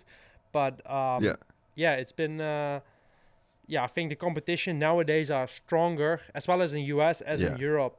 The field is more stacked than it was back in those days. Yeah, I completely agree, man. And talking about the Tommy Searle podcast again, we were talking about the Euro GOAT, and we were kind of going back and forwards between Caroli and Everts. I mean, you might have an opinion. Like, is Caroli the Euro GOAT for you? Or, I mean, are you the Euro GOAT for you? Like, who's the Euro GOAT? For me, Caroli, even though I think he got 94 GP wins, while Stefan has 101 and 10 against 9 championships. But the guys Caroli had to face, or the guys Stefan had to face, to me, Caroli's guys were more rough, like more tough. Like, he had to face so many heavy hitters, like Porcel with the beginning. He had to face me. He had to face... he had some easy years. Like, I believe this 2010, 11, 12, 13, 14. Those years were pretty easily. He just was racing. Was that when he was on the Clemente 350? Salvage. Yeah, when he was on the 350. At that time, I believe it was his most easy years. But still, he had to face some tough guys. And I truly believe he's been maybe a more complete, better rider. Because at the time Stefan was racing, he could just do 2 classes in one day. I don't know if you remember the day he was in France. He won like 3. He did like a 250, 450, and 650. So he won like 3 races on one day. Yeah, we cannot do 6 motos on one day. You know what I mean? So there's only 2 classes by now, and so things has changed throughout the years, and I believe Tony is a little bit better. But at the same time, you know, Stefan has been great. He's done and achieved great things in the sport, and but yeah, once again, I think Tony is an inch better. Yeah, and I think that was probably I think that was pretty much Tommy's argument as well. Is just so much competition, and through errors, you know, so many bike changes, and so many the way that, you know, the tracks. I guess the tracks were the same in Europe, but there was just a really big progress over those years. But then I look at videos of Stefan ride, and he's doing the foot on the pegs, the on your toes, like the way that he was riding a bike he was riding the modern technique, just a lot slower because the competition wasn't pushing him forwards, you know. Yeah, true. And I believe the bikes got so much better. Like when Stefan was racing, it's been 16 years ago. Those bikes would have been so shit. Those yummy, like, that was like army tank, you know, the bikes back in the day. And right now things have developed so much and have changed so much, so it's hard like to really compete with each other. But like Tommy also mentioned, like in the eras Tony's been racing, a lot of guys been coming and going, but also Stefan did great things. He even beat Bubba at his prime in medley that Nations. Yeah. So the way he passed Bubba around the outside was, you know, Bubba was the guy. I don't think Bubba really liked that track. You know, it wasn't really American kind of track at that day. Okay, there was a lot of jumps, but the lines and the ruts, and he didn't enjoy his time there, I believe. But I believe Ricky, he beat Stefan every time out, basically. I remember that time in Vauxhall when Stefan won, but that was like a big mud fest. But like the last times when it was in Zolder 2003, in NA 2005, he always had the better of Stefan. So I believe in the era of, let's say, 1998 and 2006, I think Ricky has been the fastest guy at that time worldwide. I think if you ask me who has been even a better rider, Ricky or Stefan, I would say from that era Ricky, because he was he was so fun to look at. Like Stefan was really Yeah. boring, standing up, feet on the back, nothing. When he would jump, he would go like rap, like old school sky high, while Ricky was like on it, risky throttling and bike like sideways opening and really aggressive riding style. So I believe Ricky, yeah, he was that guy from that era, you know. Yeah, that's cool, man. So I want to go back to the mindset stuff, because you've got, like, from just meeting you in 2013 or whatever it was, it left an impression of me, and just in terms of, like, I don't want this to come across the wrong way, but like your ego. Like, you've got a fucking gnarly ego, and everyone has an ego. So it's not like, I'm not saying like you're the only person that has an ego. We all do. You have a gnarly fucking ego, and you're just down to you want to win, and you're down to do what it takes. And there's a certain level of confidence, like, to wake up every day and be Jeffery Herlings would be gnarly. Like, you've got to get up, like you said, you're doing these 5 or, you know, like 7-hour training sessions, basically. You're risking your life going insane speeds on some of the roughest motocross tracks in the world. You're riding more than anybody else. So just to be you, you've got to be very different. And I think as a part of that comes this, like, ego that you've got and this persona that you've got. What do you even think about it much? Or is it you're just you and you're just doing what you think you've got to do to be the best guy in the world? Yeah, like, I got a different mindset than many of them. I'm different in many different ways. Like me, I don't enjoy going to a race on Thursday. I don't enjoy hanging around. I don't enjoy doing interviews. I don't enjoy doing photo shoots. I'm just going there with one thing. I want to freaking win. I'm here to win. I'm not here to be the cool guy. I'm not here to be the friendly guy. I'm just here to do my thing, go home, and come back next week and do the same thing over again. Which is for a brand. Like, I've changed.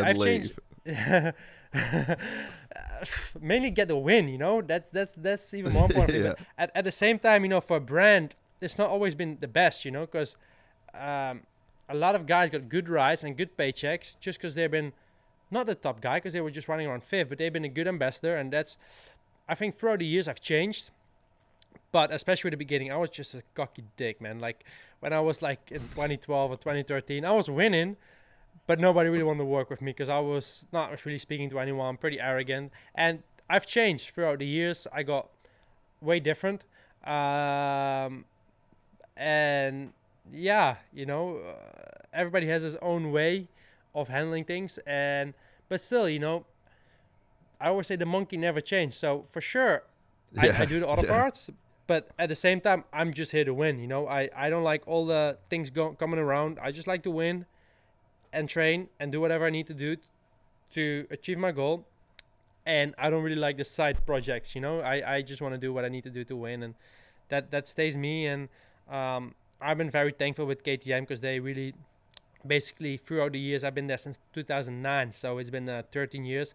And they basically just give me the freedom to do whatever I want to do. If I wanted to go train there or I want to do any races besides GPs, I could do basically whatever I want to do. So they've been very open and very supportive, and they've been really good to me in whatever decision I've made. And they've been in tough and bad and good times with me. Like, we've won a lot of championships together, but we also had a lot of issues together in a way of what I did. Like, I don't know if you remember that time when I started shouting in front of live TV in 2012, I think in Portugal, when with Tommy Searle, his buddy Mel Paycock, his buddy Mel Paycock, like laughed at, and there was a big rod, and he just stands still, and Tommy passed me on the outside, and yeah, I made some big chaos, and the week before I was with Hunter Lawrence's current girlfriend, I believe.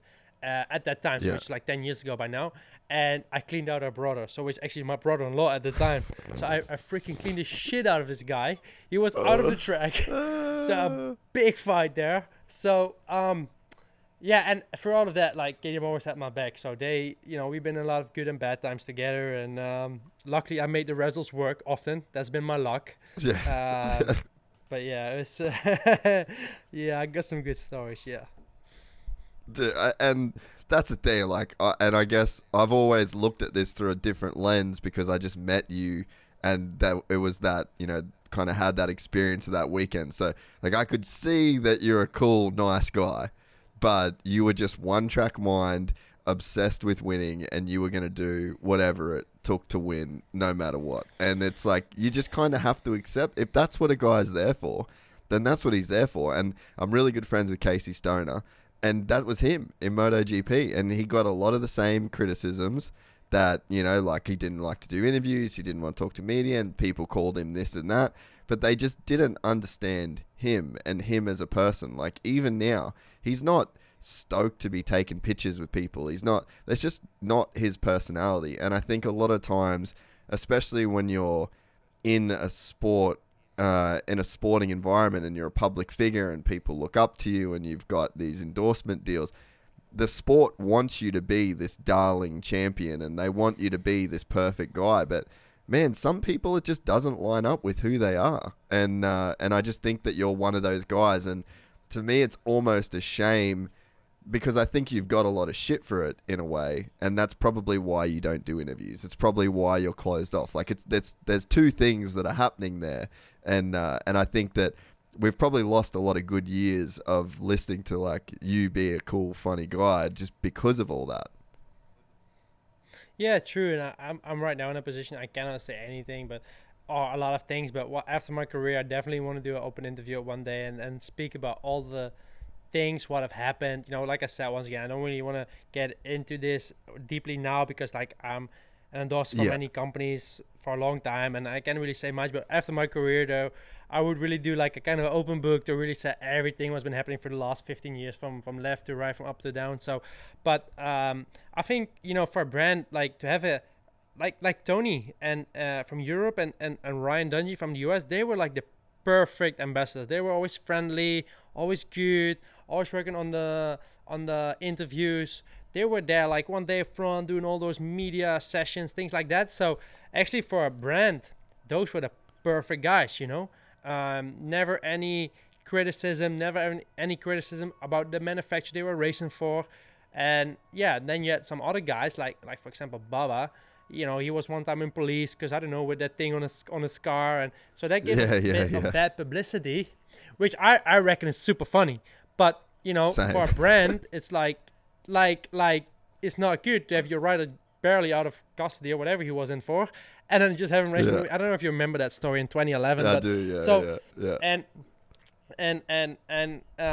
yeah. So but that also makes it interesting, you know.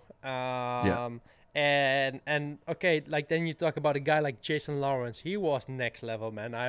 I've read an article about him like recently. I think that's a bit too much maybe, but yeah, that's also like to have some badass figures in the sport. That's also been nice. Hey, do you want to take a quick Jason Lawrence sidebar? Yeah, we can. All right, so he DM'd me the other day. I haven't spoke about it publicly. He DM'd me and said, "You can spread the word that I will be racing a national this year on a gas sponsored by Armour Energy." I need to I'll pull up the DM. Bro, seriously, I'll just double check. I want to get my facts right. He told me that I can say this, and I just completely forgot about it up until now. All right. I'll read this word for word. Yeah. Let it brew for a few days so I can iron out the details, and then after I agree to the terms, I'll tip you off again. I'm pretty sure Gas 450, Armour, and Pro Taper sponsored under TLD team. At this time, Sapovic will be making a little news release which will validate Gypsy Tales claims. Boom. Can you imagine watching Jason Lawrence at one round of the Nationals this year on a Gas 450? That's amazing, man. Like I watched a video, some American dude like had said like maybe you know who published it. It was like he did like the 10 riders who really wasted their careers due to bullshit. I don't know who made it, but is it good? Is it good? Then at one point there was Jason Lawrence coming through, and then I think it was on his video, and they were saying like, oh yeah, he got to jail for this, and then he smoked weed or cocaine or whatever he did. I don't know if I say it exactly right, but that all the shit he'd been going through, and then he had the problem with the team, and then he was in jail, and he wasn't this, and he wasn't that. So I was looking at you, I was like, oh my god, this dude is fucking insane. So I really enjoyed watching him, and then I see when he fought with Villopoto, like Hangtown off camera, he just launched his bike, or I think Villopoto launched his bike to him. They were started like fighting and shit like that. So that was actually really funny to watch, and what he said sometime in his post race interview, and the way he was talking, like he was, it's just insane. Yeah, dude, he's the man. I actually I talked to him a little bit. I like sponsored him some. I sent him some cash to get to Day in the Dirt and stuff. I like the guy. I think he's fucking cool, and I believe. Yeah. No, go. I believe Ryan Dungey when he starts sweating, man. When he knows he's gonna be on the gate, Ryan Dungey starts sweating.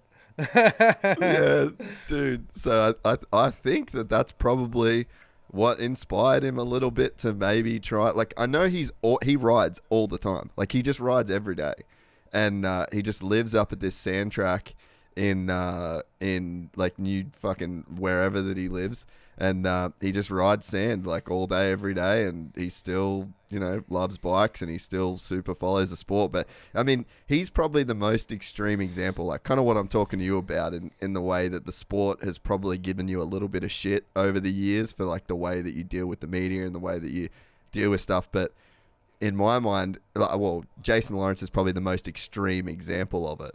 But I'm like, I've always enjoyed the dumb shit that you do. Like, it gives me something to talk about. It gives me something to think of, like, and I know that you're just this wild dude that only gives a fuck about winning, and you're just crazy, and you're just going to do whatever that you've got to be crazy to do what you do. And then to expect you not to be crazy seems crazy.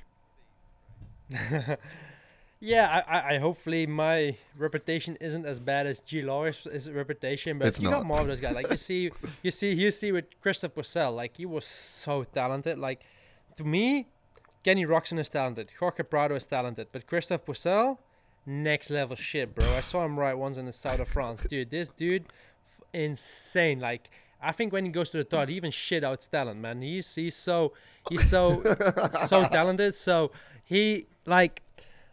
Same with his brother, actually, because I did a bit of riding in the south of France with him, but like same with them, like they had so much talent and barely at any championships, you know what I mean? So but I don't think he fucked up as bad as as G Law has. Yeah, I mean, dude, how sick would it be to see him ride a 450? Like, that's just, don't put the camera on anyone else for a whole round. Just film him. Let's all just watch him, because that dude rips. He's got the coolest style. Like, remember the last time he just showed up and raced? What was it? What year was it? Daytona. And he almost Daytona, and then won. Almost won. But then he did. You got second. Yeah, I think so. Yeah, 08 or 09. Then he was in that Amp Mobile white black monster Yamaha, I think. Yeah, it was pretty naughty. I haven't seen him ever since. I think I don't know where he's been to, but I haven't seen him since. But by now, I think what age is he? Like 35 or something? 33? No, he's Dungey's age. Oh, he's Dungey's age? Yeah, so makes him like 32, bro. 33 probably. Oh, yeah, okay. He's coming out of retirement, unfinished business. He's got time. He's got time. Yeah, probably. That's so good. Yeah, so I mean, I guess that's kind of one thing that it's one thing that I guess I try and do a little bit differently. Like, I don't ever want to criticize guys for mistakes that they made and the way that they dealt with this after race, or the way that they did this, because it's to go through. Yeah, and I think the same about MMA fighters. Like, it's not an excuse for shit behavior, but I think sometimes we just expect every single rider to never have a bad day, like to always be Dungey or to always be Carolla. That's just not real life, and I almost don't want to see that. And look, as amazing as a champion as Dungey is, there's so many people that would thought he was boring at a time because he never fucking did anything wrong, and to the average person, like, I fuck up all the time in my life. I'm not perfect in any way, shape, or form. So it's like, I can't relate to that dude that just never says anything wrong and never, like, to me, I think that's why people call it boring, because it's like, that's not real, bro. Like, I fuck up all the time. No, and I believe you need a guy like Jason Lawrence. I mean, for Yeah. me, it's going to be pretty harsh what I'm going to tell you, but for me, Justin Barcia is worse because he doesn't make that stupid things in the press. He's not on cocaine or whatever that Jason Lawrence on, but he cleans the shit out of people. So I prefer some dude being a little bit dodgy and live, but he's not been cleaning out people, you know, like I saw some passes what Justin has done to Malcolm and that he just went for the jugular, man. Like, I think that's not okay. Like, I respect him. Like, I love his style and I love the way he is, how aggressive he is and stuff. But from a rider's point of view, like, the injuries are like just waiting there because our sport is so dangerous. Then to do that, like, it's just like, if you just want to block someone, fair and square, no problem. But like, sometimes cleaning out people, that's pretty. I don't know, like. I don't know, but he's not crying when somebody does it back to him, so that's a good thing. Like, when they clean Justin out, he's like, all right, fine, doesn't matter. So that's what I respect a lot about him. But like, for me, a guy like Jason Lawrence is good even for the sport at times, I believe, because it has also a bad reputation, 100%. But at the same time, when you have a guy like Ryan Dungey, which is so great, to be honest, because he doesn't say a thing wrong, not about anything. Is, like you said, maybe a bit boring at times because he's just like the perfect son-in-law kind of thing. You know what I mean? While Jason Lawrence is the opposite side and maybe a little bit too extreme. But if sometimes somebody does something not right, like in the MMA kind of fights, and say some bullshit here and then, I think it's not a bad thing, because if not, everything just gets so boring, you know. Everyone's like, I want to thank this, blah blah blah blah, was a great day, bye, see you next weekend, you know. That's pretty boring as well, you know what I mean? No, definitely, man. And when it comes to like, we sort of spoke a little bit about it, but it comes to, you know, like not doing interviews and stuff like that, is it just because you just don't want to deal with the bullshit? Like, is that pretty much what it breaks down to in a guy like your position? Well, often it's about injuries to me. Like, they just want to speak about, you didn't win the champions because of your injury. Yeah, I know. Like, I didn't want to crash my brains out because I love doing it. I don't like breaking bones because I love doing it. So they just want to talk about injuries and the injuries, and you didn't win because of the injury. I'm like, I don't even want to do an interview with you. Like, it doesn't bring me any, like, I love this interview, to be honest. Like, I love it because we haven't spoken about injuries, basically. So it doesn't matter. Like, in this sport, you know, injuries are involved. Like, from every top guy had injuries. Some had a bit more than others. That's the way it is. But you're like really motocross related and you ask good questions. And that's why I probably love people like to be on your show, because you have a lot of good questions. And you don't ask dumb questions like, hey, what do you exactly make for money? Because you know you will never get that answer because you've been in this industry long enough. But you got some dumb journalist asking you this question like, what's the bonus if you win a race? None of your business. You will never get an answer. And then when you want to do interviews with those guys, you don't want to do them, you know. And then especially if you want to, they just want to talk about injuries and the mistakes you've made, you know. Like, this is just an open interview like what me and you are having, and you will, because you're so much knowledge about the sport, you will not ask those dumb questions probably. So that's just a fun thing, like why we could have such a good interview, while with others you sometimes just don't want to do the interview because they ask dumb questions and they don't know anything about the sport, kind of thing, you know what I mean? Yeah, and I feel like it's just a bummer. I appreciate the kind words. I wasn't looking for, for that, but yeah, I mean, it just, to me, it's a bummer because it's like when you I feel like everyone's like you in a way, you know, like everyone's different, but in terms of, I guess, the sport and being an athlete, like there's just this whole other side, and you know, I feel like there's so many guys that you know, you've kind of missed seeing their personality a little bit. Like, I mean, I'm sure people are going to see this and just be like, it's probably what you saw in Ando a little bit, you know, like you see an interview and you're like, damn, he's like the coolest guy. And you know, there's so much that it kind of stays behind this curtain because, you know, you go into your race weekend and you know exactly what people are going to say. It's the same drill, the same questions, the same everything. Like, you kind of can just build a wall up that doesn't show exactly who you are. And I think that the more that you put yourself out there, then the more room you leave for people to talk about you in a kind of negative way. And then I guess that just creates more distractions. And so it's like, I can see why guys like you just never do interviews. And when you do, it's like really basic. But to me, it seems like such a bummer to almost have like most of your career go past and people really don't understand that you're actually just like a fucking legend like the rest of us, you know? No, exactly. And often you got all those appointments on race day or the day before, you know, and then you're like, you don't even want to do them. Like for me, like when you want to do it, you just, because of the team, they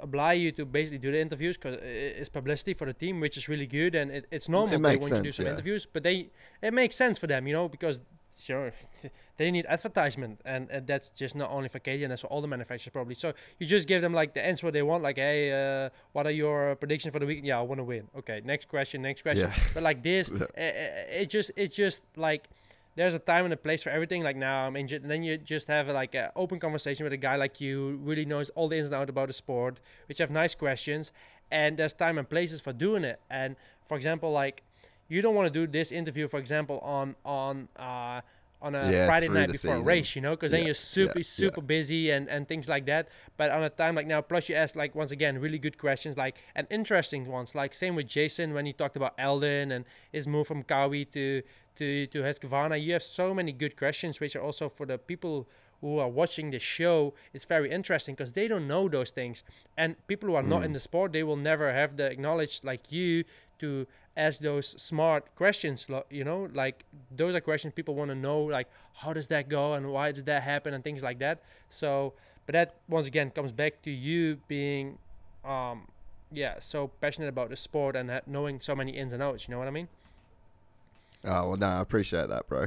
Hey, when you said you talk about KTM, and it's not like, this is just not a KTM thing. This is just every team, every motorsport, every sport, so the team is over on this side, and they're trying to maximize, like, you're an investment to the team, basically. Like, they've invested money in you, and then they expect a return on investment, basically, right? And part of that return on investment is, okay, we need media, we need socials, we need photo shoots, we need this, we need that. And then there's the rider, which is on the other side of the coin, and then they're like, okay, well, A, you're paying me to win, and then B, you're requesting all of this media and all of these interviews, and it might be with, there's maybe a dickhead journalist that you don't like that you are forced to talk to because he's the main guy. I mean, there's definitely that in other countries.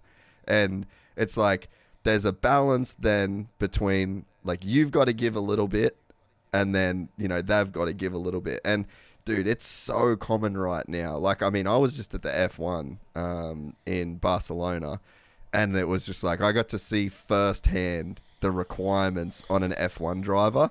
It blew my fucking mind. Like, and I've been around a ton of races. I could not believe, like, how do you even get in a car and do that shit when 20 minutes before, like, you've got 20 cameras in your phone? Like, it's a crazy kind of level. And I think that it's probably happening in a way because social media is still very new, and there's all these new ways the teams are trying to maximize. And I think we're just in this crazy wild west time of, like, I guess what I'm trying to say is, I think this time right now is probably the most a rider will ever get asked of him, because I think at times, I think it has to scale back a little bit. I think the teams maybe have to ask a little bit less of riders on the day, or make it more direct and more focused and more controlled in a way, because it seems like it's just way too much at times. 100%. Like I think with Formula One, it's even next level shit. Like, there's so much going on. It's all about their social media, you know. But it's broadcasted worldwide. So many TV channels. I know. I've seen it from close by. It's really, really way worse than a motocross. But even now, I remember lining up 12 years ago at a GP. They barely had an iPhone. You would just come up, do your race, that's it. Yeah. Now, okay, make a social video for Alpine Star, make one for KTM Factory Racing, make one for this sponsor, make one for that sponsor. While at that time, it wasn't there. So, but this is just the world we're living in today.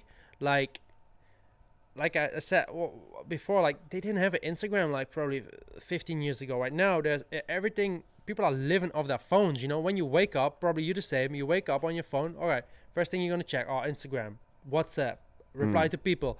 Well, things have changed. Well, I believe racing 15 years ago was way better because then you really had to pop on the TV, and you could only see the races. And if somebody got injured, you would know by TV because people would say, "Oh, this guy got injured on Wednesday on practice." Now, if somebody gets injured on Wednesday on practice, 30 minutes after you open Vital MX or you open Racer X, poof! Jason Anderson broke his big toe. You know whatever I mean? You know? Yeah. So and then you got 300,000 people that can comment. Like that's the other thing. Whereas when it was just on the TV, there's no keyboard warriors when it was just on the TV. Yeah. So regarding for getting sponsors, it maybe got a bit better because you get like, for example, for me, I can get so much free shit due to Instagram. Like some people like, for a post, I'll give you this, I'll give you that, you know. And the more followers you get, so you get a lot of free stuff, and you can maybe get sponsors. Like I believe with Kenny with his, I don't know what he has, like 1.5 million sponsors, followers. He could like his price just goes up just because of that. You know, he brings. Like, he gets probably 100K likes on a photo. So for Fox and for Honda and for Red Bull, it's so much advertisement. It's also a value, you know. Like, you know, that's a high value thing. Like, at the time when Ricky was racing, there wasn't an Instagram, for example. So it was just by TV and for people coming to the main events and watching them ride, and that's it. So by that, it's also it has some good things and it has some bad things. So just from a sportive point of view, I think it was better 15 years ago, but from a financial point of view, it's better now because due to all that social media and advertisement you can bring along, the prices go up and it brings more broadcast, and that goes better. So what's the happy medium for you? Like, obviously, because it's not like you're trying to say, I don't want to do any of it. This is all bullshit. You understand it. And you can probably see it from both sides. So, like, what do you think is the happy medium? Does it need to back off just a little bit, and then maybe you have a bit more control of it? Or, like, how have you ever thought about the way that it would work best in your mind? For me, it just gets worse and worse every single year because the social media gets more and more important. But some riders, they don't really give a shit too much. Like, I follow Eli Tomac. He barely posts anything. He just posts, like, 3 days after He's the race. the like, biggest G, 1-1. And then he just I barely do like a photo from Oakley with us on a sunglass on a story, and that's it. And then he just posts us basically like, all right, that's dude. Big, I bet he doesn't boy, even know. Share, you know. I bet he doesn't even know his password to Instagram. So I actually like that, you know. And same with Cooper Webb. He doesn't post much either, but then you got a guy like Kenny or Cairoli. When you open their Instagram, there's like 15 stories coming up, you know, like so. It's from a rider's point of view as well, like because regarding results, Eli has won way more than Kenny, but because Kenny was so much on social media, he got like maybe almost double of the followers, or like 500,000 more, which also brings a value to Kenny. So it just from the rider, like, you know, one rider likes to post a lot and about his private life and whatever he's doing and when he's doing a shit and when he's having a dinner and whatsoever, while the other guy like Eli, he barely posts anything.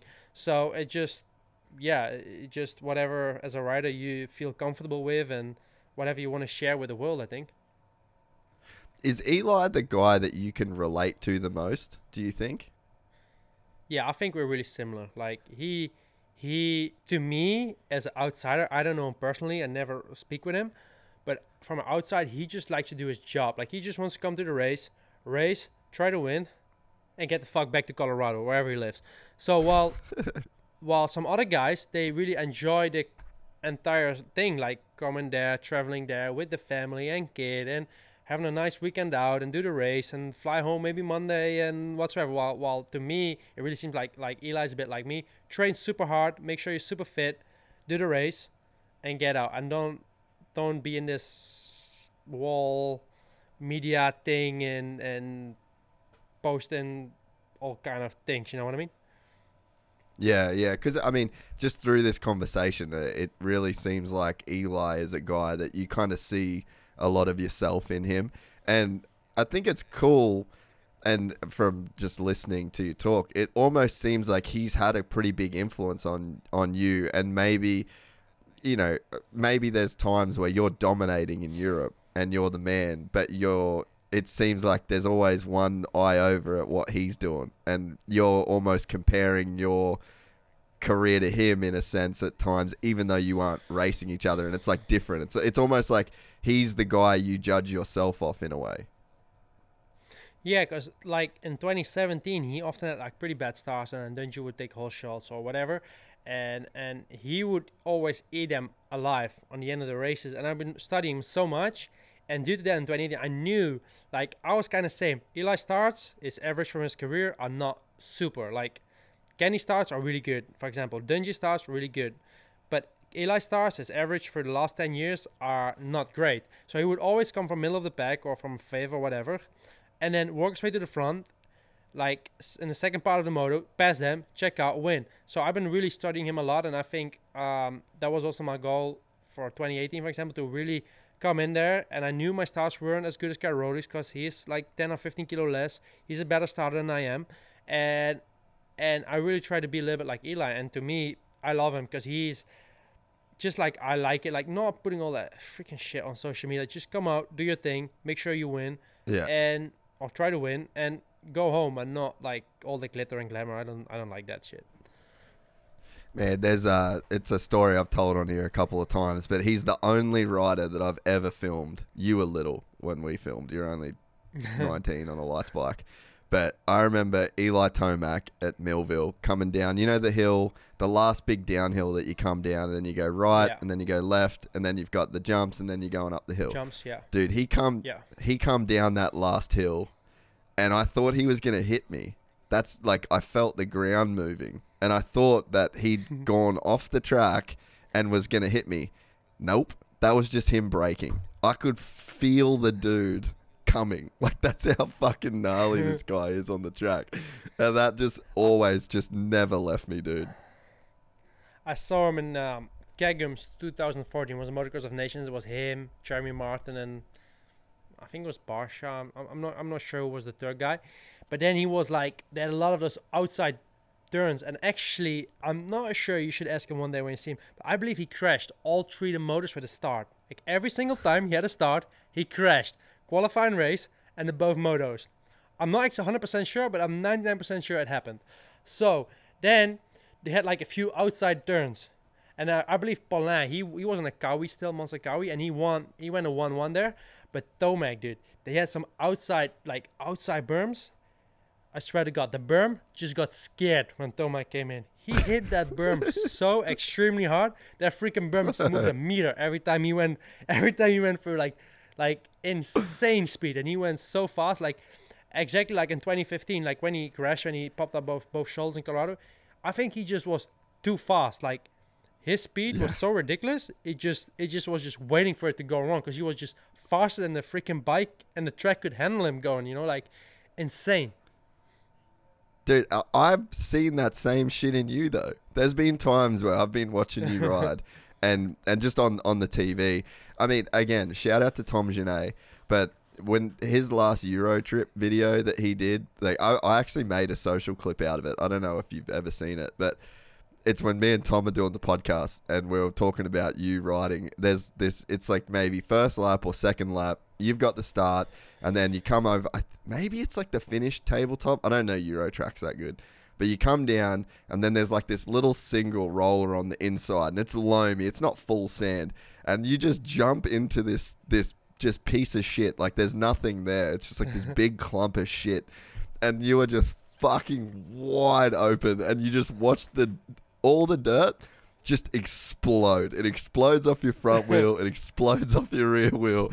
And you've just come from like third to first, and you're just looking, going like, what the fuck is he up to? Like, how is this okay? Like, what math is he doing in his brain that makes him think that's going to work with 40 dudes behind you?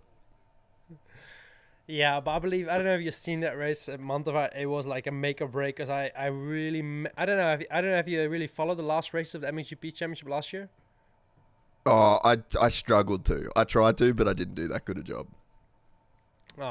But like we really like that was like with 3 races to go. I was leading by like 1 moto, and then I had a star crash, and they rode over my handlebar. So my handlebar broke or something with the handlebar.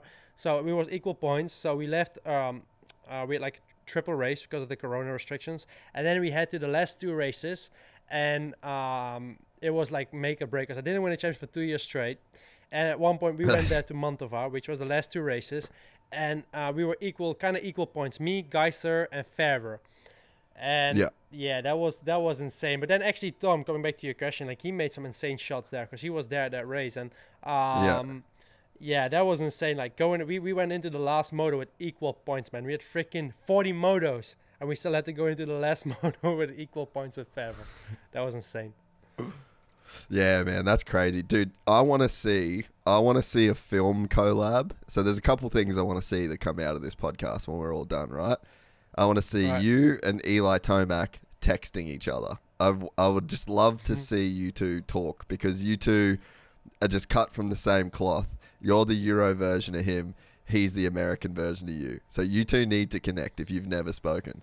And then the other thing that we need to see is we need a Team Fried and you and Rick collab. That would be some like the shots of Tom that Tom would get of you and Rick would get of you. And if we could throw Ando in that mix, I think that would be, if that can happen from this podcast, I reckon that'd be pretty dope. Because, yeah, that would be some good filmer-writer chemistry.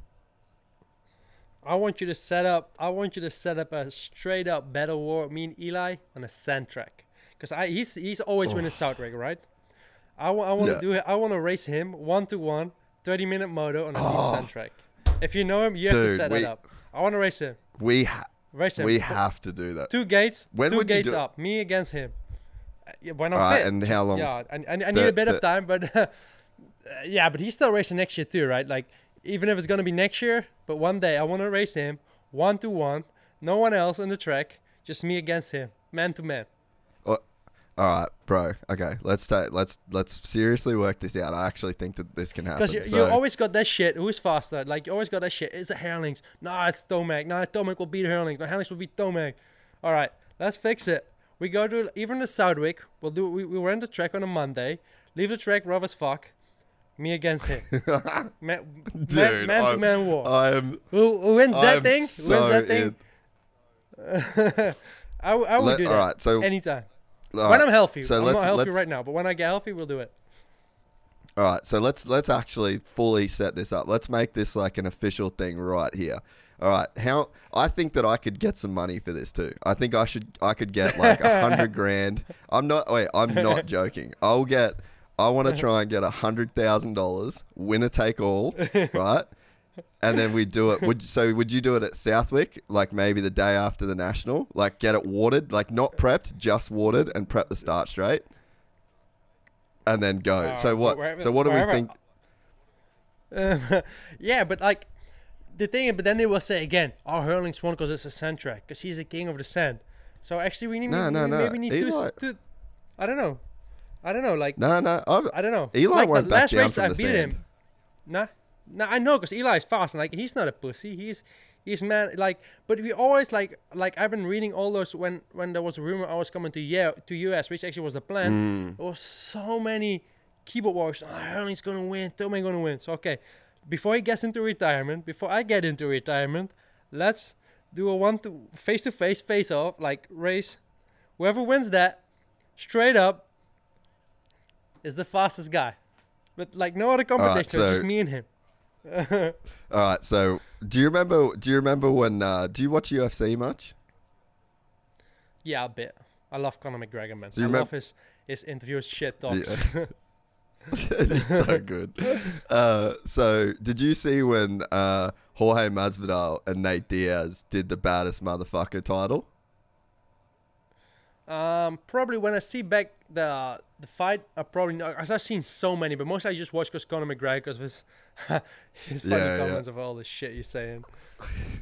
Yeah. I feel like you're the Conor McGregor of motocross. You just don't say the shit publicly. Have you seen the Conor McGregor octopus walk when he comes around that boxing thing? Yeah. If one day we'll get that thing with Tomac, and if I win, I'll freaking walk through the paddock like this, man, like a king. Dude, so they did this title, right? It was Jorge Masvidal and Nate Diaz, and it was called the BMF title, so like the baddest motherfucker. So I reckon we call it the fastest motherfucker title, or like fastest motherfucker, fastest man in the world. That would be, in my opinion, you versus Eli, 1 versus 1, 35 minutes on the same track, rough as fuck, already rough, like not fresh. Like we're talking this thing's like national rough. There's no arguments on who is the man. I believe you. Like I believe that's the only, like, because if you would do a race like a Motocross of Nations, okay, there's probably like 38 other guys on the gate. Then I'll get a whole shot, or he'll get a whole shot. I start 10th, and then he'll win because I had to pass 9 other riders. Then you still don't know who's the fastest guy. Like I remember in Red Bud, like I think I got first and second behind my teammate Glenn, but Eli got like, I don't know, he got like, I don't know even know where he finished, but not inside the top 3 or top 5, I believe. But he had like second gate pick, so it's shit start. So it wasn't a fair race. So it, like, the only time we raced fair and square was an Ironman. But yeah, then he crashed the first moto. Then and then he was kind of like balls deep in a title. He had everything to lose. So it doesn't count because it was, that was the biggest letdown ever, because he couldn't really race you. You know what I mean? Not to say that he would have beat you, like you rode fucking crazy fast that day, but he's not. If he went out and raced you, that's the dumbest thing in the world that he could have ever done. No, exactly. Like he tried to race me in the first moto, and then he had a big crash. Remember, we had like a triple uphill, then straight into a right. He jumped next to the track into a pile of sand, and he just front flipped. He crashed. There was something with his handlebar. So second moto, I actually had a star crash, and I actually flew past him, and he didn't even battle me. But exactly, like you said, it was the right thing to do. He would have been so stupid to start fighting, because I was there. I had nothing to lose. I was just for a one day race. Like, even if I would get injured, didn't matter. He was there fighting for a championship. And then the next weekend, then we went like to Jacksonville. I got second first. He got a first third. But the first moto, I started like 15th, and he took a whole shot. So yeah, for sure he won. And then the second moto, something same happened, similar. And then I won. So we never really had a 1-to-1. Like, we started first and second, and we would have had a straight up battle. Because then the year after in Red Bud, kind of same thing. Like, his stars were terrible, and we never had like a 1-to-1 fight. So as long as he's the number 1 guy in US, let's set up somewhere one day when I'm back healthy. Let's set up a battle. Dude, I'm so in. It'd be so cool to see as well, where you just take everybody else out of the equation. And I mean, have you ever done, I guess you would have never done a race like that, where it's just 2 dudes, 1 gate drop, you do 35 minutes, and then just full send. You don't have to deal with, you really wouldn't have to deal with Roost. You'd have the whole track to yourselves. Like, there'd be no lappers to deal. That would be the dopest shit in the world to watch. That would break the internet. That 100% will. That will be, especially like we just have to find the right location to do so. But we need a rough track. Like, when it's a flat track, it's easy. Both can just spin and go fast. We need a super rough track, and either in Europe or either in America. And yeah, we should go head to head on a rough track and see who comes out. So that's a shame, because I really wanted to go to US this season, and I just barely couldn't make it. Like, I was just 2 or 3 weeks too late on the bike. Like, I could only start riding like 8th of May or something, I believe, or 5th, and the race was 28th of May. And I when I wanted to go there, I didn't ride for 3.5 months, so I felt like I would not be capable of doing a full 35-minute moto and matching that guy's speed. And as the championship is so short, like, it's just a 12 race series, week in, week out, I wouldn't have been capable of fighting for the championship. So that's why I eventually decided not to do it. But my long-term goal is to still ever race a full outdoor championship, probably on the last year of my career. It's my goal today. Maybe it will change in the future, further injuries or whatever may happen, or we'll see by then. But, I felt really bad, because I really wanted to do a full series in the US, because I personally believe the competition is super strong, and those tracks are much better for me. Like, the European tracks are so hard and slick and not so fun to ride, while the US tracks, they all look so amazing. And the way they prep the tracks, they're doing such a great job in Pro Motocross. So, that's why also probably Tony enjoys it so much, because the tracks are just I just Yeah. chocolate cake, man. Yeah, I mean, obviously because of my relationship with Rick. Shout out to Rick, coolest Dutchman I know. He, was sort of saying that he had some. He was like, oh, Jeffrey might be close and it might be happening, and I was like, oh man, as a fan of motocross, the world just needs to see you do a full season outdoors. And I mean, could you imagine if you were in this particular season with everyone riding as good as they are, and then your level that you'd be bringing? You got Tony in there. I mean, it's already Jason Lawrence, so it's like it would just be the craziest season. Yeah, for sure. I think that would have been insane. But the fans should have understand, like, with the reputation I've had to come out from a championship and then to come there being unfit and unhealthy. It didn't make sense. Right. I would have been around. I would be around 5th place. So I really had to be fit. Had like minimum 6 weeks of practice in, and I just couldn't make it. And I think eventually I made the right decision to not do it, because also with the temperatures, it's super hot. While in Europe, we're not used to those highly temperatures. Weekend in, weekend out, and then of course to make that trip happen, it's not that I just had to come to the race. I had to move for like 4 months to America. Had to get my shit packed. Had to do everything. So it was just the time notice was too short to make it happen. But hopefully one day in the future. At least we first have to get a 1-to-1 race with Eli under the belt, and after that we'll maybe consider a full championship. Dude, I'm honestly going to get a belt made, like a UFC championship belt. It's just going to be one of one, and it will be just the coolest trophy at the end of it. And honestly, I reckon I could get $100,000 for the winner. Mate, let's make it a thing. Let's make it a thing. It's up to you, my man. It's up to you. But before you get everything together, it will still take a while, so we'll still I'll still got some time to prepare.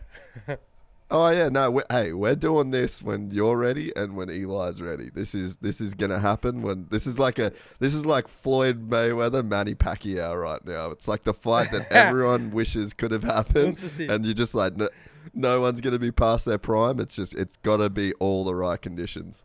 Are you gonna be on pay-per-view?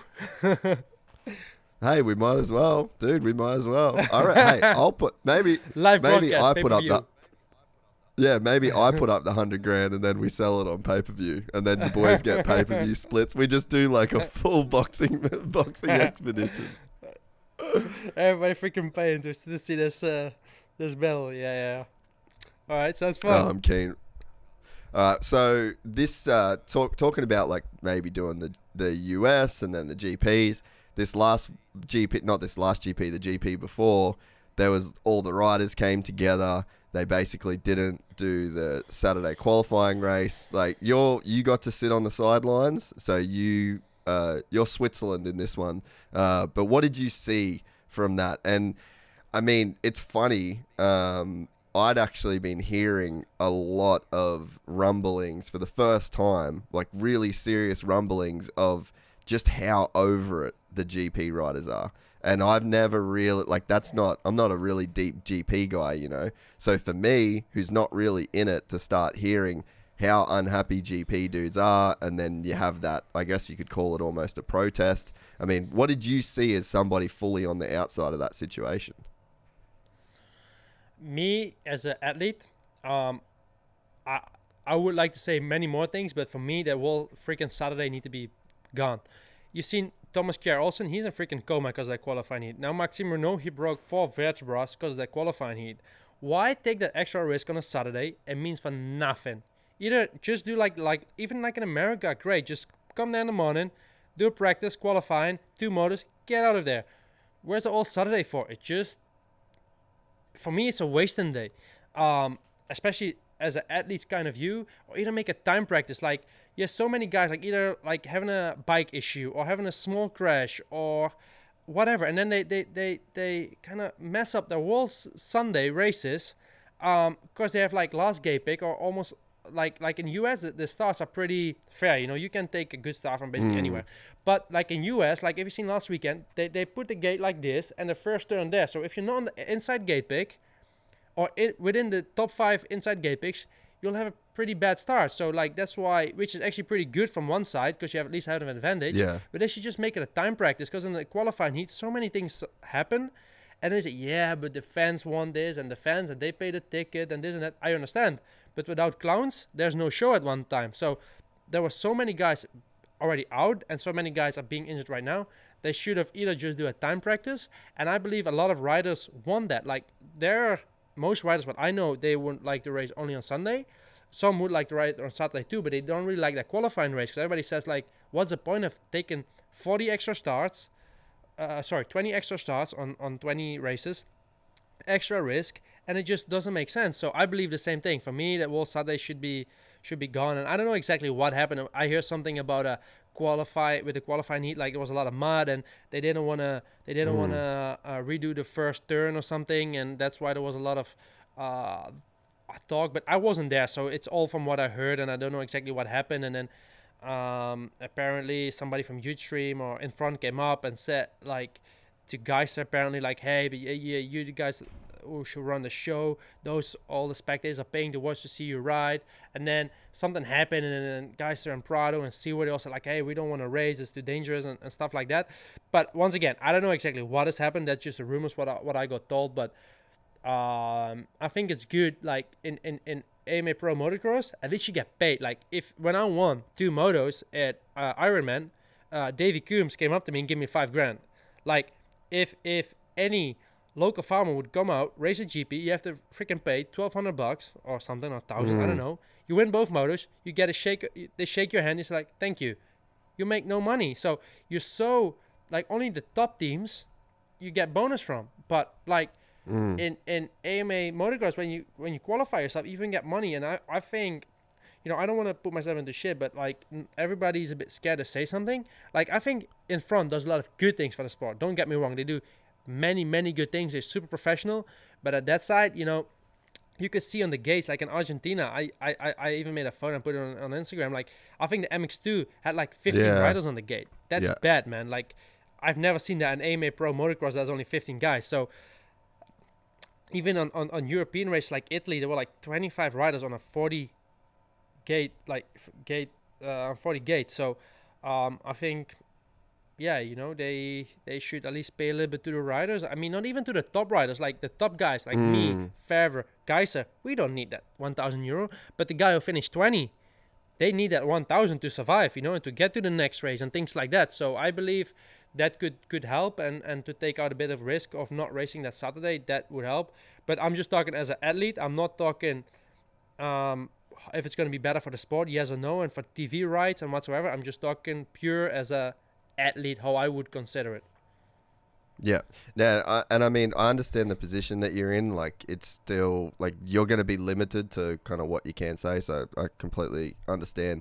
As far as there's a couple things for me. I love the sport. Like, the thing that I would, like, first thing that comes to my head when you say I want to race Tomac is like, all right, one of you guys should make $100,000. Like, I'm so pro athlete. I'm so pro rider getting what they deserve to get. It's to me, like you said, there ain't no show without clowns, unfortunately. And at the level that, these guys are expected to, to be from like 20th to 40th, there should be 40 gates at every MXGP. Like, how do you call it a world championship if there's 15 riders there? Like, you can't. That's like a select few who can afford to get to this race championship. That's not a world championship. If you really want to call yourself the world championship, you need 40 fucking guys in 2 classes every single race for your world championship. And for guys to be paying €1,000, I think it's around 900 it's around €1,000, I'm pretty sure, to enter a race. Like, what the fuck? Tom Brady doesn't pay to play football. He gets paid to play football. Like, they understand the relationship. Like, we're so fucking ass backwards when it comes to the way that the sport is run on some levels. There's some stuff that the sport does across the board that's incredible. But there's also some areas that are pretty fucking dark. And maybe they should get spoken a little bit more. And I mean, that's one of them, to have those riders and like to that few riders on the gate at any race. And that's been the talking point this year for me. Like, that's what I'm hearing is basically that, like, did you see the... Yeah, we're good. We're good again. You just stop for Sorry, brother. Seconds. Yeah, so I mean, for me, when there's 15 guys on a 40 gate grid, there's just problems. Like, there's something that needs to, if you're fucking whoever runs it, you go like, whoa, okay, we've got to figure something out, because there's got to be more than 15 dudes that want to crack at being world motocross champion. And then as far as the qualifying race thing goes, man, I am so on board with that. Like, if it doesn't feel worth it to the majority of you guys, then like you probably shouldn't have to do it. I mean, you're right. Like, the crashes that happen in MXGP is fucking pretty gnarly. Like, you guys are just forced to send it. And, there's got to be an element of rider safety that comes into play here a little bit more than what there probably is. And honestly, qualifying races are fucking boring. Really? Like, I just only ever watch the YouTube highlights that are like 4 minutes long. What I would way rather see... Now, tell me if you think this is a good idea. Let's just do what Formula 1 and MotoGP does. Let's do Q3, Q2, and Q1. And Q1 is only... So you start... Let's say you got 40 riders, right? So 40 riders do Q3.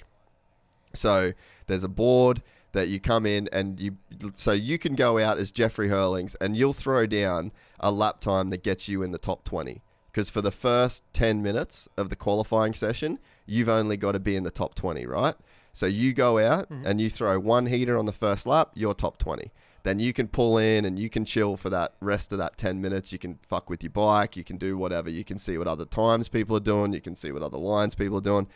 All right, 20 minutes. So then 20 minutes is up, or the first 10 minutes is up.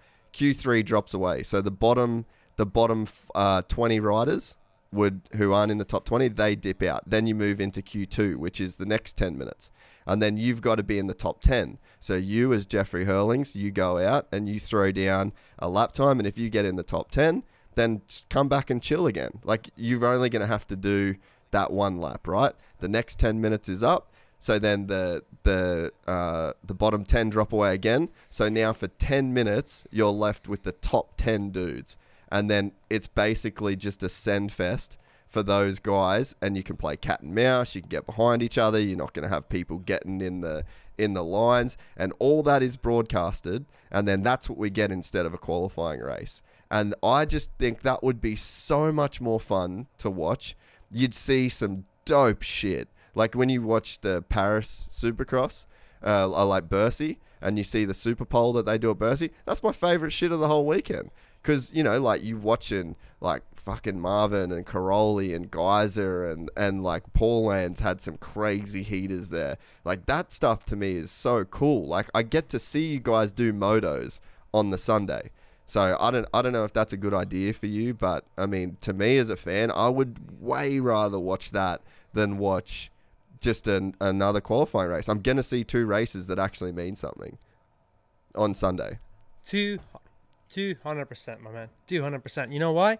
And when you're riding alone for a heater, you got everything in control because it's just you, When you have a race and you go into the first turn, with so many guys, you always need to have luck that if one guy hits you or whatever and rides over you, you can be injured. You can, like, when it's just a one lap thing, you got it more in control. So I believe what you said, it's the right thing to do. I do believe, like in MotoGP and Formula 1, you should have a little bit of advantage on the gate. Like Formula 1 is extreme at MotoGP, but like often in Europe, like last weekend in Germany, when they put the gate a bit like sideways and then have the first one on the left, you do have an advantage. Because if not, like you have some occasions that, for example, like Arco di Trento track or whatever, we had 3 races last year. Why was that qualifying? Because you could get whole shot from any gate pick you possibly wanted, So you should have a little bit of advantage regarding gate pick.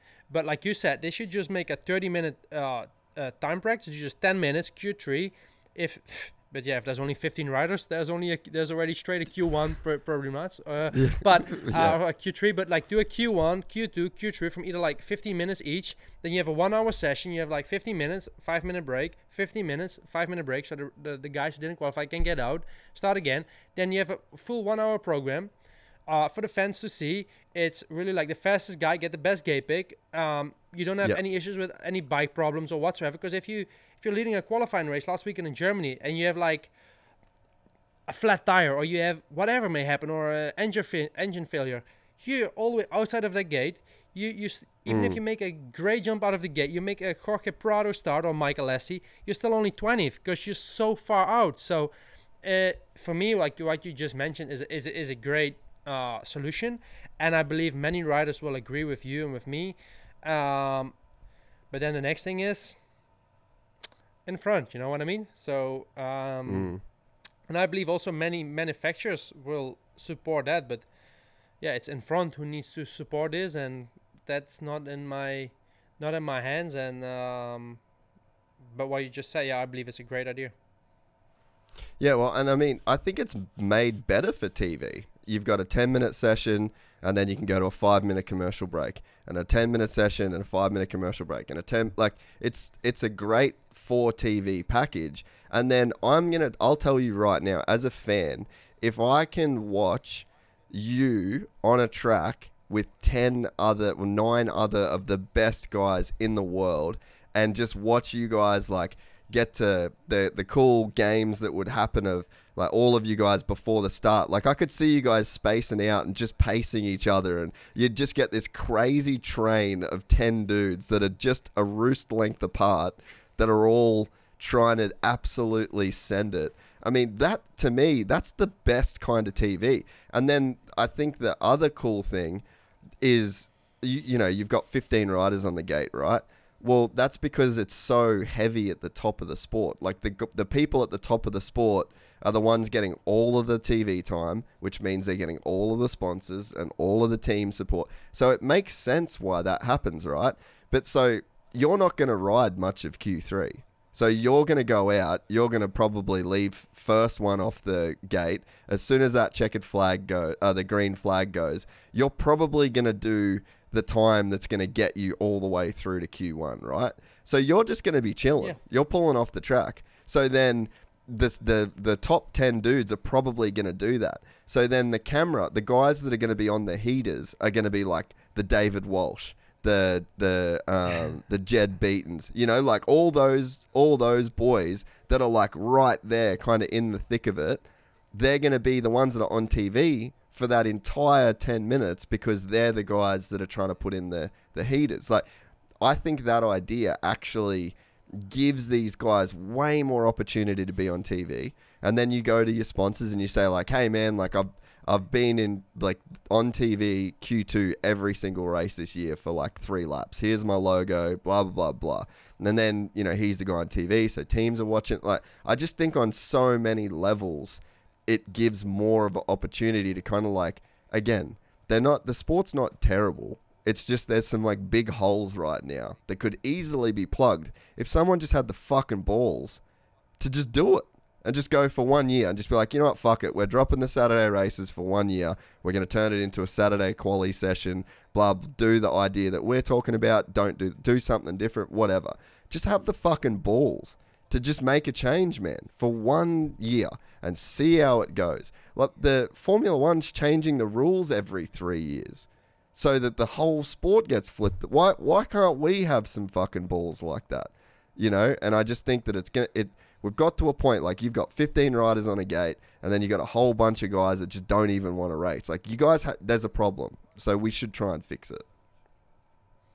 I am 200% with you, but maybe it's an option for you to speak with the boys in front, man. Maybe you should give them the idea because it's actually a great idea, and I think it will only get better because, like you said, you'll see the race on Saturday, then you'll see the same thing happening on Sunday. But if you like you said, I went to Paris when I seen James Stewart on the heater, dude, it's gnarly, man. Like. Yeah. But like I also like exactly what you said. You don't want to have a time breaks from 40 minutes because at one point you don't have control because maybe one guy did a second lap of freaking heater. You won't see him for the next 30 minutes. But if you do like 3 sessions from 10 or 15 minutes with a 5-minute break, you have like almost an hour program, which is good for TV. And then especially that Q3 is super interesting when the top guys are going for heaters and you'll see like amazing speed out there. And yeah, I believe that's a great thing. And then having always a start getting in a position that you have a small advantage compared to the rest, I believe it's a great idea. So yeah, I hope one day maybe the guys in front will see this podcast or maybe hear it, and if not, you should tell them, my man. Yeah, I don't have anyone's number, mate. So the one thing I wanted to touch on a little bit as well is you've been a lifer at KTM since you got off that RM80 that I watched you just destroy the world titles. You've been a lifer at KTM. What's it been like to only have the one brand and only? I mean, I could see it would make life so easy to just be on the one bike. But then there's also some challenges that come with that. So has it always been a goal to just stay on one brand? Have you ever come close to signing with a different team? Or has you just always been like, Red Bull KTM, this is where I'm at? Nah, in the past I was definitely in talk with different teams. Recently not yet. But next year's my contract year. And definitely, I know it's going to be probably my last 2 or 3 year deal, because like next year I'm 28 and then I'll sign for my age 29, 30, 31. So that will be my last contract. And it's a make or break. Even if I want to stay with KTM, that's going to be my last contract. And if I want to change after next year is the year to do so. Right now I'm happy with KTM, and they've given me everything I always requested for and what was possible. So I'm very happy to have worked with them for 13 years, and they were always there for me. So, but I would not tell you today like, hey, I'll never change. I'm not married to KTM. I'm very happy with them. We have a good professional working relationship. They do what I expect from them. I do what they expect from me. And yeah, next year 31st of December my contract is up, and then I'm basically I have options to go somewhere else. But for now, it's still far away. But yeah, next year around this time, it will be a heating moment. Yeah, because I can see, I mean, dude, the thing that would make it kind of, again, to talk about Tomac, is like you look over the fence and you go, fuck, he did it. He was so dialed at Cowie and looked, I mean, he won so many races, he won so many championships, and then he kind of saw something and went, all right, that's what I want to get. I think that there was probably an element of wanting to go a certain direction with the bike, wanting to have a little bit more freedom that he didn't get. So, I mean, I don't think you have that issue at KTM. But, I mean, it's kind of... I feel like the Eli change and then the Anderson change has probably got everybody that's been on a manufacturer for a really long time being like, okay, fair enough. Yeah, it could be a big motivation. I saw the Jason podcast, and he said, like, I was always with the same people, and then I got a fresh group of people, and it was really motivating me. So yeah, I've been with the same people for almost 13 years, and riders came, riders gone, mechanics came, mechanics gone, other people when I work with came and gone, but I always stayed there, So yeah, like after I seen with Eli, like that he also said I needed a new motivation with being on Cowie since 2017 or 2016, I don't know exactly, to 2021. Yeah, so he's been like 5 years or something. 5 or 6 years, so he needed a change. And yeah, for me it's too early to say right now what I'm really looking forward in 1.5 years from now. But yeah, to also for the industry, it would never be bad, for a rider to change. For example, for me, like Kaiser has been Honda, I've been KTM, Caroli been KTM, Prado been KTM, basically all their careers, or a lot of time of their careers. And it's always nice because, like, when I went to watch Anaheim, I was like really curious to see how Tomac was going to be on the Yamaha and how Anderson was going to be on the Cowie. Because, okay, you've seen some videos, but then when you get a big change, especially when Kenny went from Suzuki to Honda, everybody wanted to see how that would turn out. So, yeah, it could be something for the industry, which is it's maybe a good thing. Sometimes riders change their manufacturer. It's not like in football you have 200 clubs you can play for. It's basically there's only 5 brands or something. Gas, Husqvarna, KTM is kind of one group, and then you have that Yamaha, Cowie, and Honda, and then Suzuki's basically pulled out. I heard about Triumph maybe coming to US.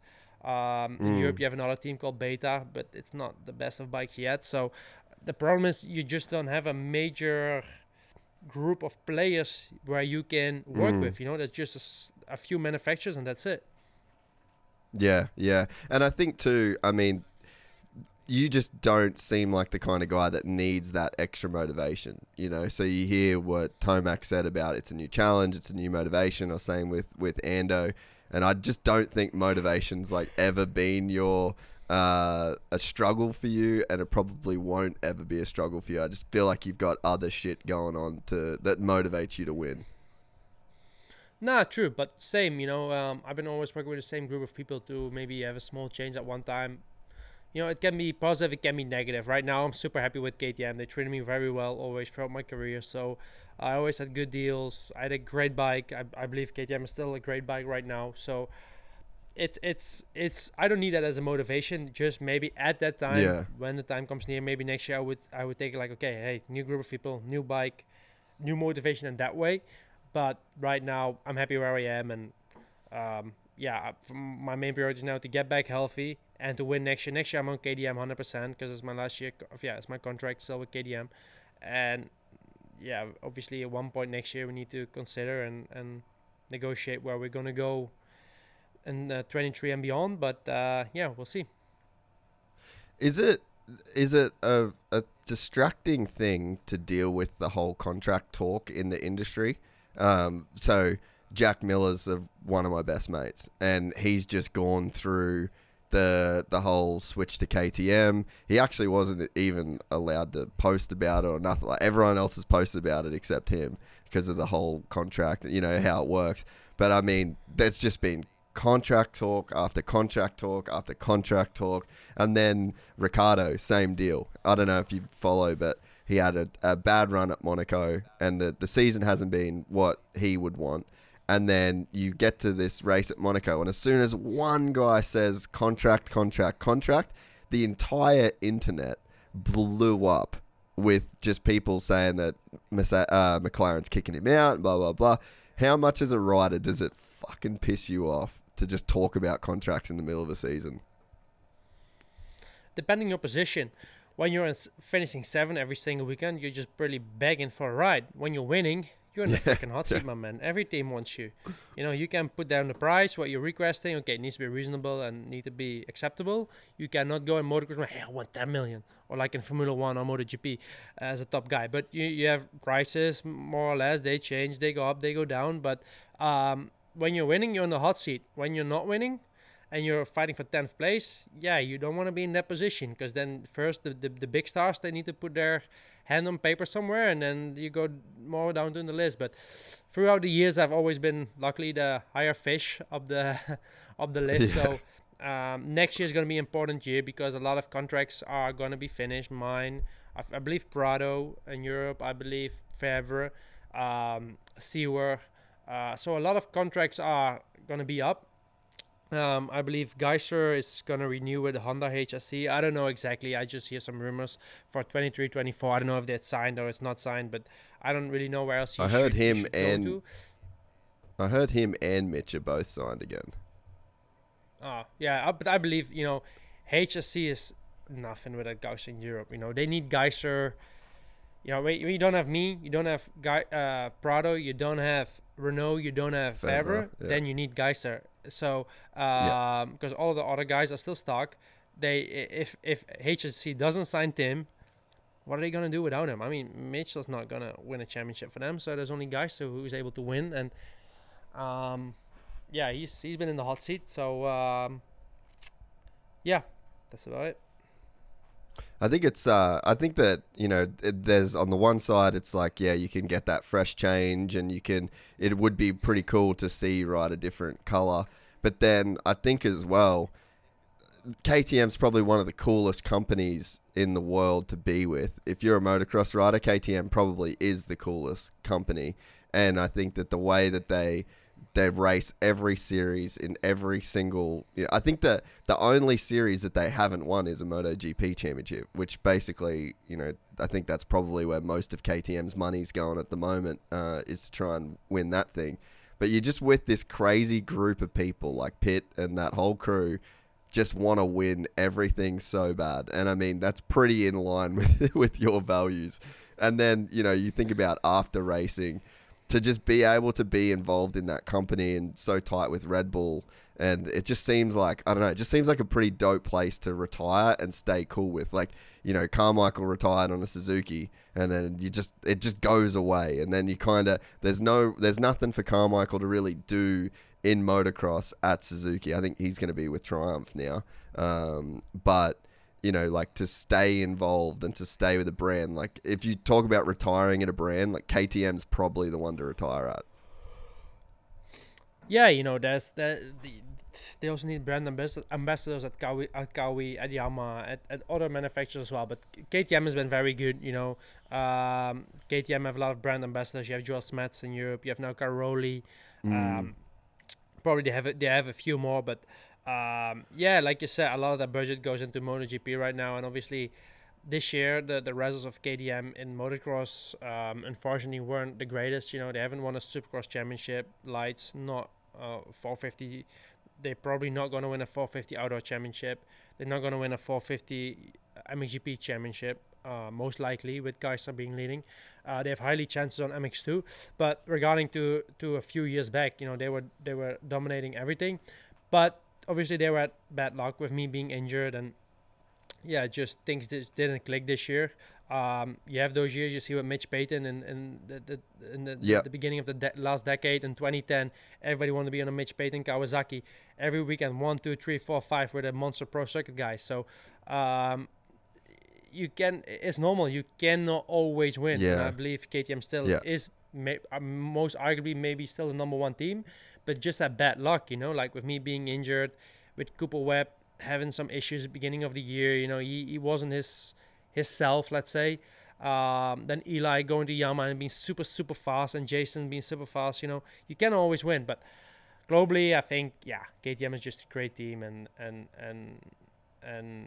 even if I would finish with KTM, then I can look back on a great career and working with only one great brand. So any decision I'll make, I will support it. And I believe also if you would go to a brand like Kawi or Yamaha, they will also maybe look after you after your career. But definitely finishing with KTM after such a long time of 16 years is different than finishing with, like, for example, 3 years for Yamaha or Kawi or anything like that. So 100%. It's different, you know. So but right now I'm super happy with KTM, and I think, yeah, this is something really early to talk about right now, but in a year from now, yeah, once again, it's going to be a hot topic for myself personally to decide what I'm going to do as my final contract. Yeah. So to be like, let's go like done with racing now.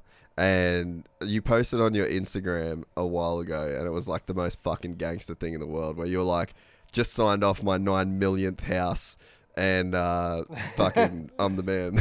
Basically, it was the most like out of control flex of all time. So you're pretty deep in the real estate game, huh? Yeah, and actually it's doing good, man. It's doing good. Less worrying than racing.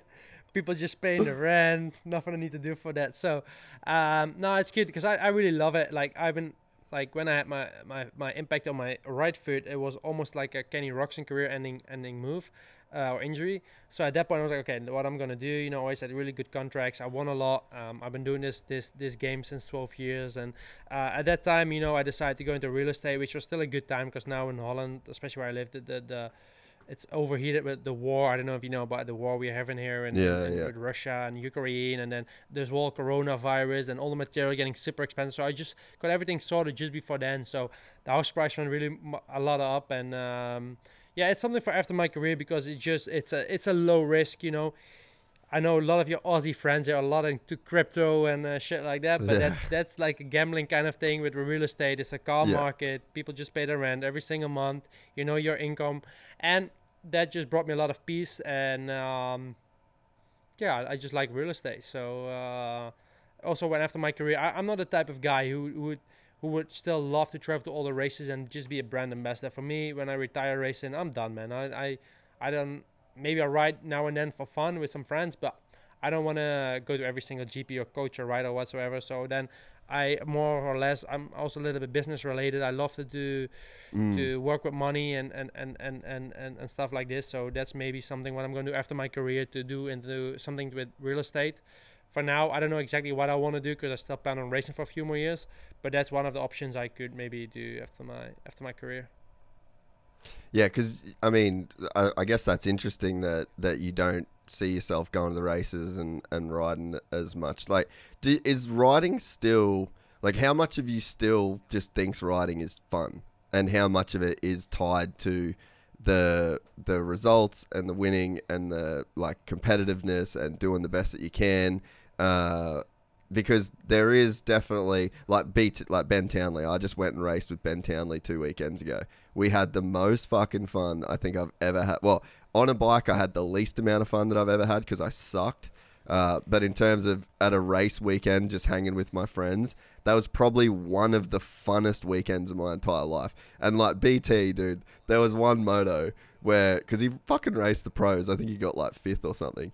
But there was one moto that he come in and he's like, just jumps on the ground. He's like, bro, you got to pop my knee back in. You got to pop my knee back in. So I'm like grabbing on his fucking Alpine Star, pulled his knee back in the socket.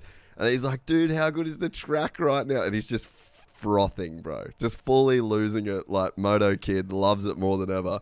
So it's like, do you see yourself being that guy that still loves to ride? Or is riding just like literally a means to an end? This guy had some serious injury, BT, man. Fuck, he had a shitload of injuries. Gnarly, huh? Don't make your question yet. He's gnarly dude, bro. Nah, like right now, for me, I do it because I love doing it. I love riding. But at the same time, I love doing it because I want good results. Like I could have came back and not have this surgery and still be a bit of pain and ride around and maybe win some races here and there. But I want to be completely healthy and come back for winning, because for me, it's fun when I'm able to win. When I finish 5th, it's not fun. There's no fun of finishing 5th and not being on the podium. You want to win. So for me, it's just a mix. It's just fun when I'm able to ride for at least podiums, or at least for trying to win. Not if I'm just there to burning fuel and finishing 7th, I'm out, bro. I'm for sure you can finish 7th sometimes, but at mainly, you know, I want to be just competitive for a championship. And the day I'm not competitive anymore, I don't feel like it's going to be fun anymore by then. Yeah, no, that makes sense, and that's respectable too, you know. So, what real estate wise, like, how hands on are you? Are you watching markets? Are you doing that whole deal, or are you like you've got some people that you work with, or how interested in it are you? I'm really interested in it, like, but like now it's not a great time because of the war, obviously, to invest a bit more, because like now everything got super expensive. But I'm really into it. I like it. Just it's pretty boring, you know. Like, I've got my people doing it for me, but yeah, they're just building a house, and there's nothing really spectacular onto it, and it's just pure as investment. But then you come back to the business side, and then you're thinking, okay, hey, what if I'm gonna buy them and I'm gonna sell them at one point, you know, and I'll make the profit. So that's things, you know, for after my career. But for now, the first few years, that's nothing to really worry about. But things like that could be interesting as in a way of really trying to make from money more money. But right now I'm just focused on my sport, and I don't like. Yeah, we've been speaking a little bit about money, but I don't really give a shit about money, to be honest. It's important as your career is short, but for me, the fun in racing is still the racing and the riding. And definitely there's not so fun times when you just shatter your foot, and your foot is like all the way around on your leg. You're like, this is not so much fun. But when you're healed up and everything goes well, then you kind of enjoy it. And for me, the most enjoyable is when you're on top step of the podium and you're trying to, you know, you're beating the top guys. That makes me just smile. Then you go to bed on a Sunday night, you're like, yeah, boy, we've done it. You know, so yeah. Nah, that's so sick, dude. Yeah, because I think about Mick Doohan a lot. I mean, he won 5 MotoGP, well, 500 GP titles or whatever it was called back then. Won them in a row, and then he kind of like made a bit of money through his career, and he ended up getting he kind of worked his way into getting this private jet, and then that turned into now he owns like this jetcraft business, and he's just super into business, and it's almost like the investing and the business thing become his second sport. and all of the things that the same things that he enjoyed about racing at the highest level and beating the best guys, he now enjoys that same thing in business. And I could kind of see you being similar in that way. Yeah, 100%. Because you're like, now you're searching, okay, if the ground is that price there, we're gonna try to find ground where it's cheaper. And then if you trying to, it's like kind of a sport. And then you go try to the builders who's building the houses. Okay, you try to ask 5 kind of companies like, hey, you for what price can you do it? What price can you do it? So it actually is a sport, you know, like to get it as high quality as you can for the cheapest price as you can. So eventually it's kind of a sport, but it's just different. It's just a financial risk. There's no, how do you say, human body risk involved. Yeah. True. Yeah. And I think that you are right. Like, and I think it is cool for you to say that you like the winning more than the money. Like, and again, it's the goal. If the goal is to just be a millionaire, you could spend your entire life thinking about how to be a millionaire. But if you go, all right, the goal is to win or to be the best dirt bike rider on the planet. Well, if you're the best dirt bike rider on the planet, you're just gonna be a millionaire. It's the same as if you're the best race car driver in the world. It's just, there's certain thing. If you're the best singer in the world, if you're the best YouTuber in the world, whatever you are, if you're the best in the world at it, then money is going to be a byproduct. And to be the best in the world at something, you can't be motivated by the money because it's just not enough. I don't think that money is fulfilling enough of a thing to put yourself through what you've put yourself through in your life. Like, you've paid, I mean, even if you read off the injury list, like if you said to someone like, hey, I'll transfer $10 million into your account right now, but you've got to break your neck, you've got to shatter your heel, you've got to break your other foot, you've got to do this, you've got to do 4 million kilometers on a road bike, you've got to burn 500,000 liters of... If you listed all the shit that you did in your career and then just said to that person, but I'll transfer $12 million into your bank account, it's not that most people wouldn't. Nobody would have fucking done it. They couldn't do it. Bro, no one's signing up for that shit. They'd go like, fuck, I'll just try to do crypto. Yeah, I'll just put something in crypto. Nah, true, you know, it's, for me, money never been a motivation. Like, I that's what I said in the beginning of our talk. Like, if money is your motivation, you will not make it. Like, you will make it if you're passionate about your sport, and if you're passionate about winning in your discipline. And that's what I've always been. Like, and then the money will come. Like, yeah. That's what I said before about Cristiano Ronaldo. He will not go to that football match to try to get money. He wants to go to the win. And I'm in there in the same thing. And eventually, every sport has their numbers. Like, motocross is here, MotoGP is there, Formula 1 is there, football is maybe even higher. But end of the day, if you want to become rich, it's difficult. Okay, for sure you need to have that motivation. But in a sport-wise, you want to go there to win. If you go there because, hey, if I win, I'll get €100,000 bonus or 50,000, whatever it may be.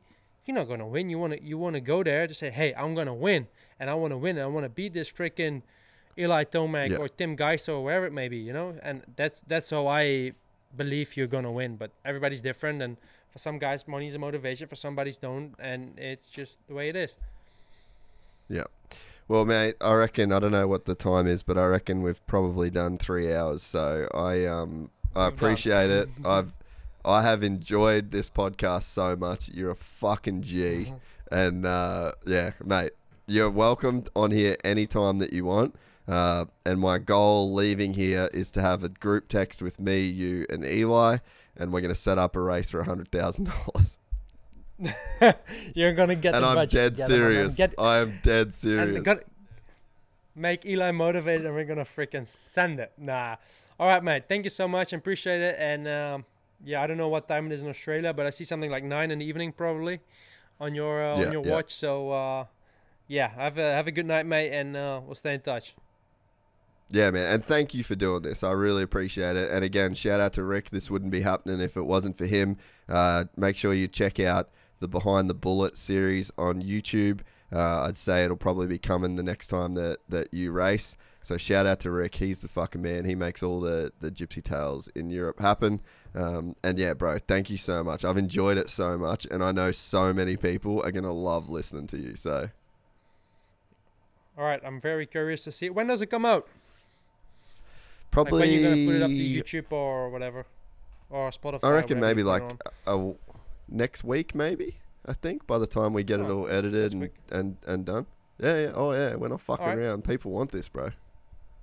All right, bro. I'm gonna be excited to see it. All right, mate. Have a good night. See ya. You too, legend. Appreciate it. All right, mate. See ya.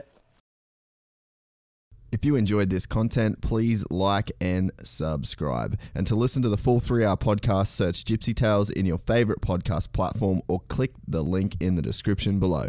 Gypsy Gang.